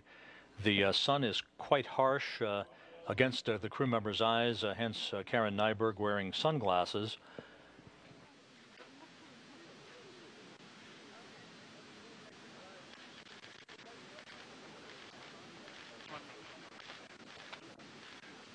Once Parmitano is out of the vehicle and has an opportunity, and there he is, Luca Parmitano with a big thumbs up, carried out of the Soyuz spacecraft to his chair by the capsule. All three crew members will be hoisted in their chairs a short time from now and brought into the inflatable medical tent nearby, where they will receive initial medical tests. They'll receive assistance and being helped out of their Sokol launch and entry suits. Fist pumps, handshakes, and a wave to the crowd from Luca Parmitano from the European Space Agency, completing his first flight into space, 166 days in orbit, 70.3 million miles in his journey along with his crewmates. These three crew members will board Russian helicopters about an hour and a half or so from now for a 2-hour ride back to the initial staging city for the search and recovery operations in Karaganda, Kazakhstan, which is to the northeast of the landing site, where they will have a traditional brief welcoming ceremony by local Kazakh officials. And then we'll split up with Parmitano and Nyberg boarding a NASA plane for the flight back to Houston, and Yurchikhin boarding a Gagarin Cosmonaut Training Center plane for the ride back to Chkalovsky Air Base outside of his training base in Star City.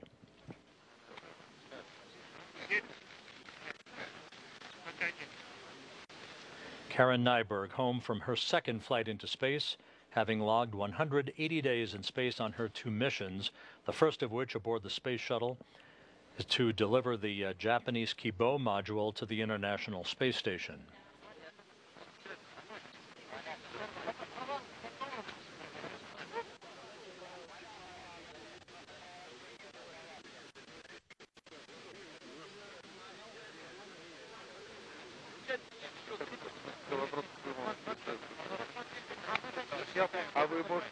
Сейчас быстрее.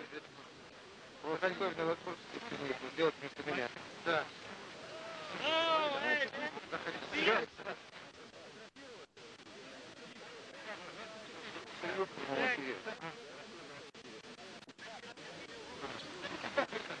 Можно? Потом уже... Не, потом не будет. Мало не будет. Ребят, не должны... Если вообще девушка брать.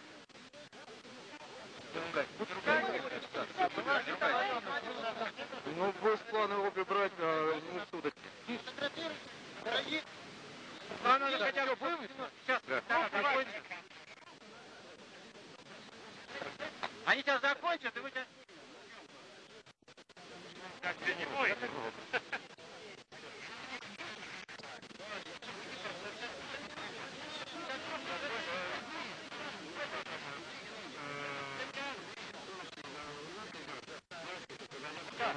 Куда? Да.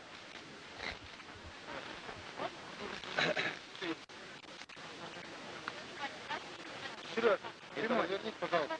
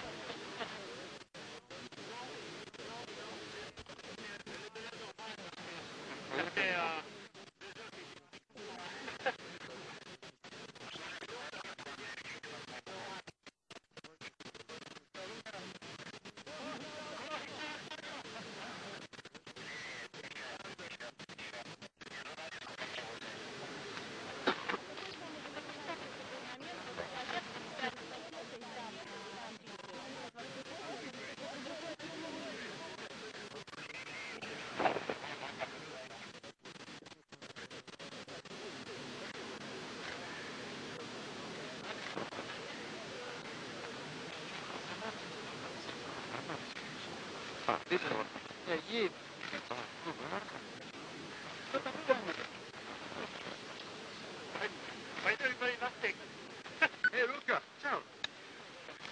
This is Mission Control Houston.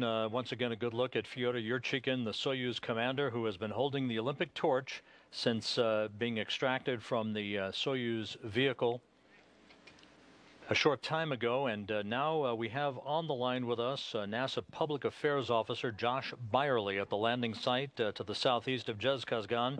Josh, if you can hear me, how are things going out there? Well, Rob, it's it's going well. They got the crew out. The weather is pretty much in the 20s, which I'm not going to complain about because obviously we've seen it quite a bit worse. But the crew looks good. They got the torch out, as you can see. I can tell you they had a backup to that torch, sort of a model of it, with us yesterday there in Karaganda. The torch is much bigger in person and actually quite a bit heavier than what you would expect. But they're proud of it. This has been a big deal for the Russians, obviously, and the Sochi Olympic Organizing Committee. So it's, they're happy to have it back on the ground with the crew, and the crew's doing really, really well right now. It's a very bright morning, but looks like it's quite frigid out there, Josh. Nonetheless, we're looking now at a live view of the crew being hoisted towards the medical tent. Can you follow along with them? Yeah, I sure can. There's quite a bit more people out here than typically happens. Of course, there's quite a bit of interest in people here for the torch itself, but they are actually starting to move the crew over here toward this tent. The tent's not very far away. Whenever the temperature tends to be a little bit chilly out here, they move that tent in quite a bit closer than they normally would. So it's only probably, I'd say, 50, 60 yards from where the capsule actually landed. So it's not a very long trip for the crew to get over in that tent and get their suits off and get reacclimated back to Earth. Josh, we had spectacular video of the spacecraft descending under its chute, almost all the way from chute deployment on what appears to be a cloudless sky out there. Walk us through the next few hours for the crew. Once again, we're looking at Yurchikhin holding the torch, but walk us through the next few hours from the point now until the time the crew is headed back to Karaganda. Yeah, so what they will do is go in here inside this tent, get checked out. What they're going to do is they're going to put them back on individual helicopters like they always do. It's probably a 2-hour trip back to Karaganda. They're going to have the typical news conference, press conference, sort of a mini celebration there at the airport. And the one thing that's interesting that we've talked about here on the air before, you talked about it, capacity, is that they're going to take Luca and Karen and do what they call sort of a field test, which is really, this is just ramping up for the Scott Kelly and Mikhail Kornienko flight. That'll happen a little more than a year from now. What they do is they test out how the crew members react to being back on Earth. It's sort of simple stuff, it sounds like, but what they have them do is basically sit down and then stand up, and then they will have them lie down and try to stand up, and then they have this maneuver they do where they cross the crew members' arms in front of their chest, have them close their eyes, and then attempt to walk with one foot in front of another, which honestly I'm not sure I could do that on a good day, but they are going to do that. And then Luca and Karen will get ready to ultimately come back home to Houston, and Fielder will head on back to Russia. So it's going to be a busy few hours for this crew. They've got a little bit more traveling to do on these helicopters and then planes, but obviously they're probably happy to be back on Earth. And left on board the International Space Station instead of the usual indirect rotation, as it is called, with just 3 crew members on board. The full complement of 6 is on board, having been augmented just 4 days ago to a 9-person crew. But now with the 6 folks on board the International Space Station, everything can press ahead full bore with research and so forth in the days and weeks ahead. How does the Soyuz spacecraft look from your standpoint as you stand near it? You know, honestly, you've seen a lot of these just like I have. This one's not as charred. It's what they typically are. You know, anybody who's been out here knows that the Soyuz looking looking like it just came back from space. You know, usually it's pretty charred and kind of torn up a little bit, and there's sometimes a smell that comes off of it. But this one looks pretty clean, actually, compared to what some of the others I've seen. It is on its side, but that's obviously normal. That happens quite a bit. And with the ceremonial trappings of the Olympic torch having been a predominant feature over the past 4 days, it has been seen almost every step of the way down in Baikonur the other day when I was down there, now at the landing site for you and this big crowd that's on scene. How, to the best of your estimation, will the torch be taken care of at this point? Well, they've got, obviously they've got some handlers that will take care of it. They've got a special box that they will put it in. It'll board one of these helicopters and go back to Carolina with it. It would not shock me one bit if we see that torch make another appearance there at the airport whenever we have the ceremony. So obviously we'll get some video of that. But we've seen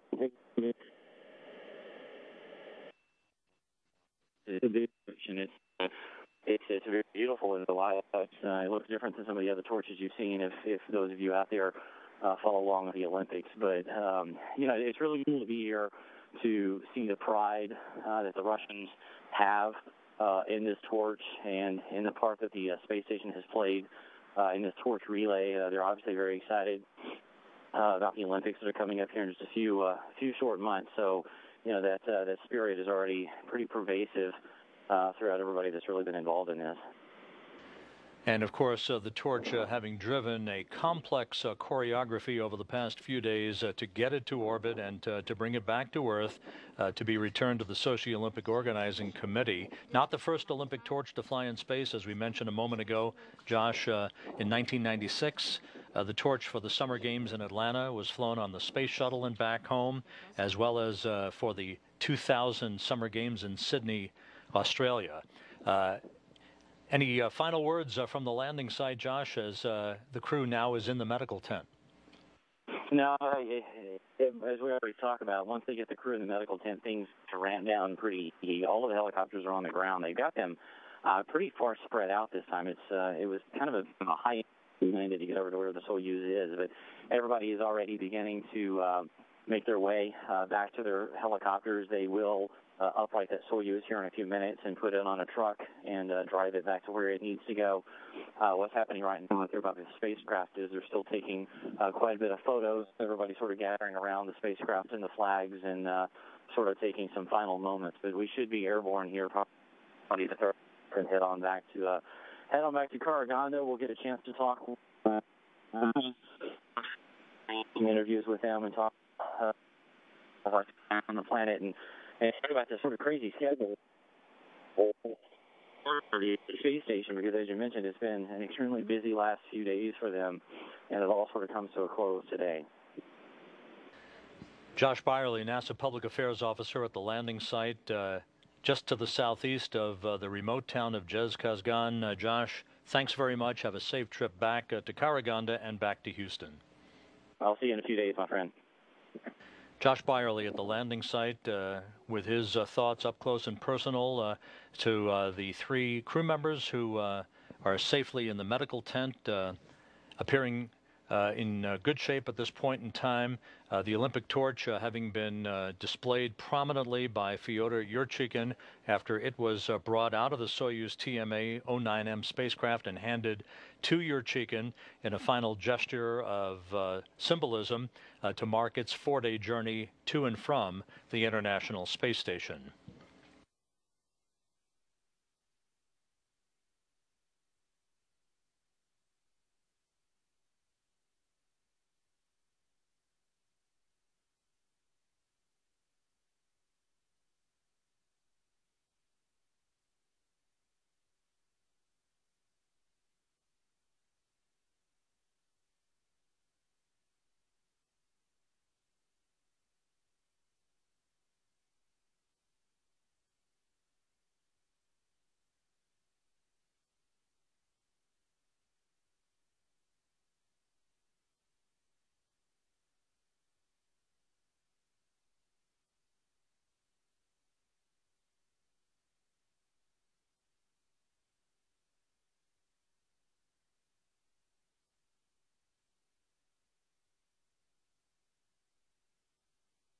And as you can see, members of the Russian search and recovery forces known as Rosaviatsa posing for pictures, which is typical alongside the Soyuz capsule. All 3 crew members inside the inflatable and heated medical tent to receive initial medical tests and to receive assistance in removing their Sokol launch and entry suits and donning more comfortable flight clothing and warmer clothing that will enable them to be brought into individual helicopters that are parked nearby for the 2-hour ride back to Karaganda. As you heard Josh Byerly mention a few moments ago, a 2-hour helicopter ride to the initial staging city in Karaganda before the crew splits up with Nyberg and Parmitano boarding a NASA jet to fly back to Houston, and Parmitano and Fyodor Yurchikhin, the Soyuz commander, boarding a Gagarin Cosmonaut Training Center aircraft to fly back to Chkalovsky Air Base outside of Star City to be reunited with his family and Russian space officials.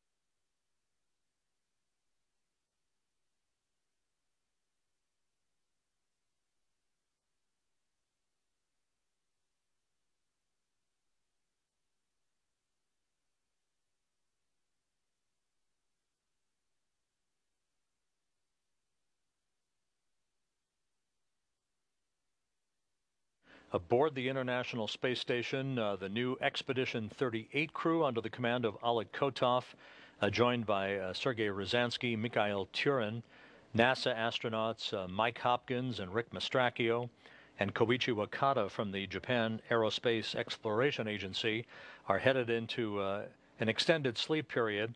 Monday will be an off-duty day for the crew. They'll be allowed to relax with very little communications required with the ground, only when the crew feels it is necessary.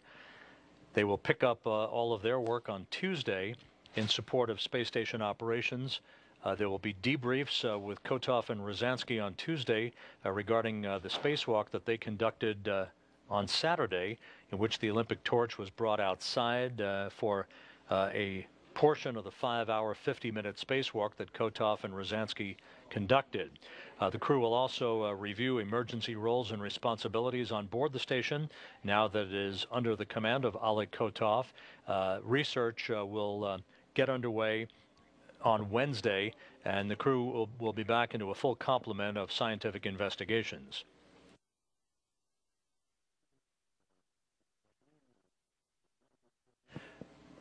The Soyuz landed less than an hour ago at 8:49 p.m. Central Time, and now you're looking at a replay of a video that was shot of the Soyuz descent under its parachute from one of the Russian search and recovery helicopters, the Mi-8s. There were a dozen of them involved in today's landing operation, and which are at the landing site southeast of Zhezkazgan to assist in the extraction of the crew. They'll be working in the recovery of the crew and the flying of the crew back to Karaganda in the next phase of this recovery operation. Again, this is a replay of video that was captured during the descent of the Soyuz under its parachute less than an hour ago.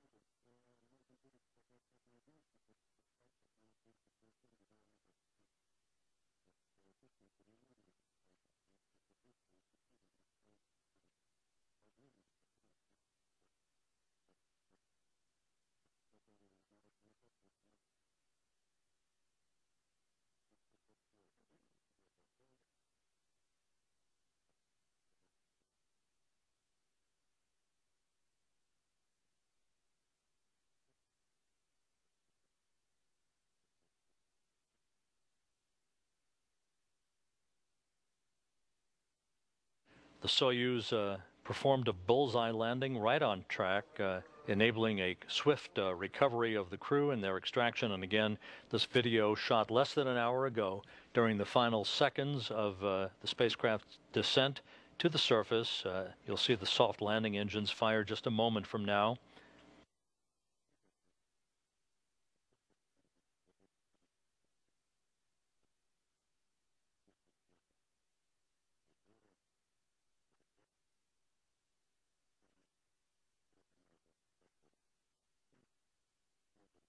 That is a jarring ride in the Russian helicopters. Sometimes, for those of us who have experienced that, the ride and there's the soft landing engines firing. A great shot in this replay from the helicopters.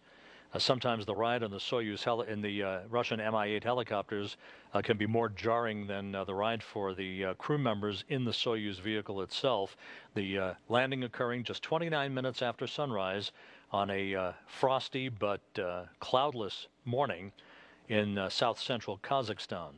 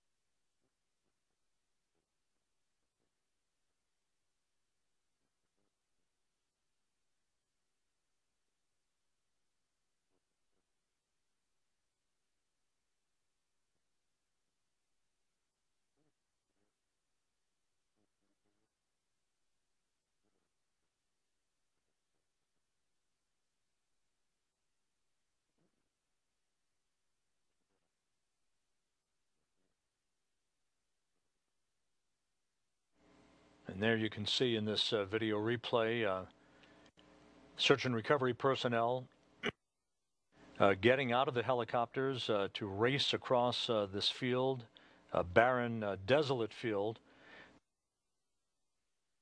usually punctuated in south-central Kazakhstan by its high brush, towards the spacecraft to begin the process of safing the vehicle and opening up the top hatch of the Soyuz since it landed on its side, which is very typical for most Soyuz landings, that initiating the extraction of the crew.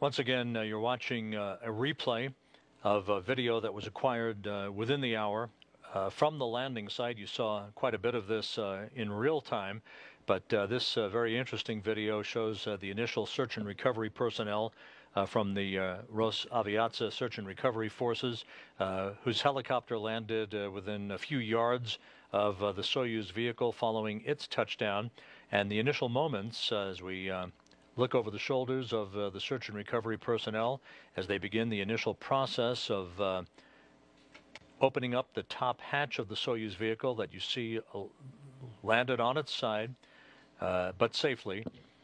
Very typical for a Soyuz vehicle to be dragged onto its side by the parachutes. Other personnel now in the background there racing to the side of the spacecraft. A dozen Russian Mi-8 helicopters were employed in the recovery of the Expedition 37 crew members, Yurchikhin, Nyberg, and Parmitano, who landed at 8:49 p.m. Central Time, 8:49 a.m. Kazakhstan time on Monday morning.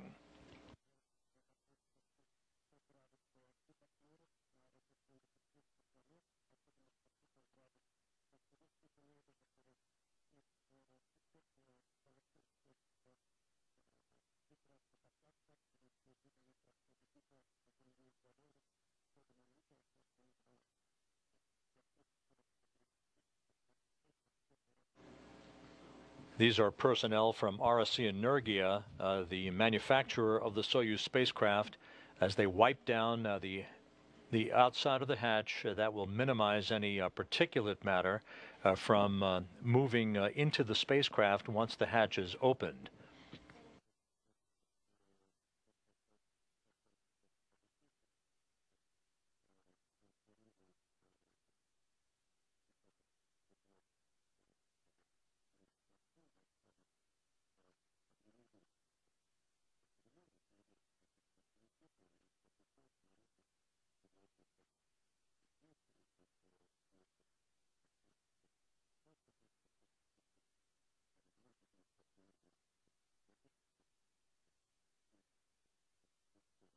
Once again, this video from the landing site showing the Olympic torch in the hands of search and recovery personnel as they pose for pictures with it.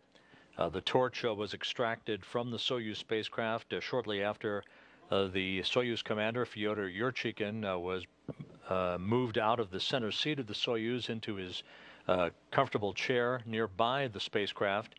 He posed with that torch. He was followed in short order by NASA flight engineer Karen Nyberg and European Space Agency Luca Parmitano, who was last out of the Soyuz spacecraft. So the trio back on Earth after 166 days in space and a journey of more than 70 million miles.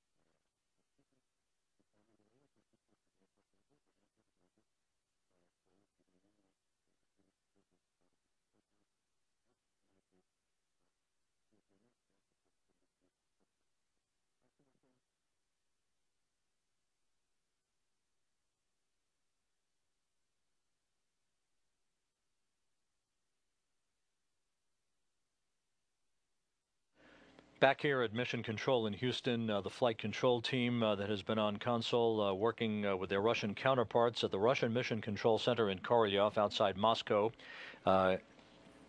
Activity has wound down here in the flight control room following the bullseye landing of the Soyuz spacecraft on the steppe of Kazakhstan, the extraction of the crew, which is currently in the medical tent nearby, about 100 yards or so away from the Soyuz TMA-09M spacecraft. The crew receiving initial medical tests. They will then don comfortable clothing, flight suits, and warm clothing to be brought toward 3 Russian Mi-8 helicopters for a 2-hour ride back to the staging city of Karaganda, Kazakhstan, where they will receive a short welcoming ceremony by Kazakh officials and be flown in separate aircraft, Nyberg and Parmitano in a NASA jet to be flown back to Houston, with Yurchikhin boarding a Gagarin Cosmonaut Training Center aircraft to be flown back to Chkalovsky Air Base on the outskirts of Star City, his training base in the suburb of Moscow. With that, the safe landing of the Expedition 37 crew, we'll wrap it up with a couple of programming notes. On Monday morning, Veterans Day, there will be a special video file scheduled at 9:30 a.m. Central Time, 10:30 a.m. Eastern Time of post-landing activities that take place in Karaganda with the Soyuz crew that has just landed, as well as, if they are conducted, short interviews with Karen Nyberg and Luca Parmitano. Again, that video file on Monday morning, Veterans Day, to air on NASA television at 9:30 a.m. Central Time, 10:30 a.m. Eastern Time, with replays throughout the day on Monday. Because Monday is a federal holiday in the United States, Veterans Day, there will be no Expedition 38 Space Station Live broadcast. Our Space Station Live broadcast on NASA television will resume on Tuesday, November 12th at 10 a.m. Central Time, 11 a.m. Eastern Time on NASA television. And once again, everything going very well on the ground after a flawless undocking, descent, and landing for the Soyuz TMA-09M and the Olympic torch. Fyodor Yurchikhin, Karen Nyberg, Luca Parmitano safely back on Earth after 166 days in space. We'll wrap it up at this point. Thanks for tuning in throughout the course of the day today. For everybody here and for our viewership around the world on NASA television, this is Mission Control Houston.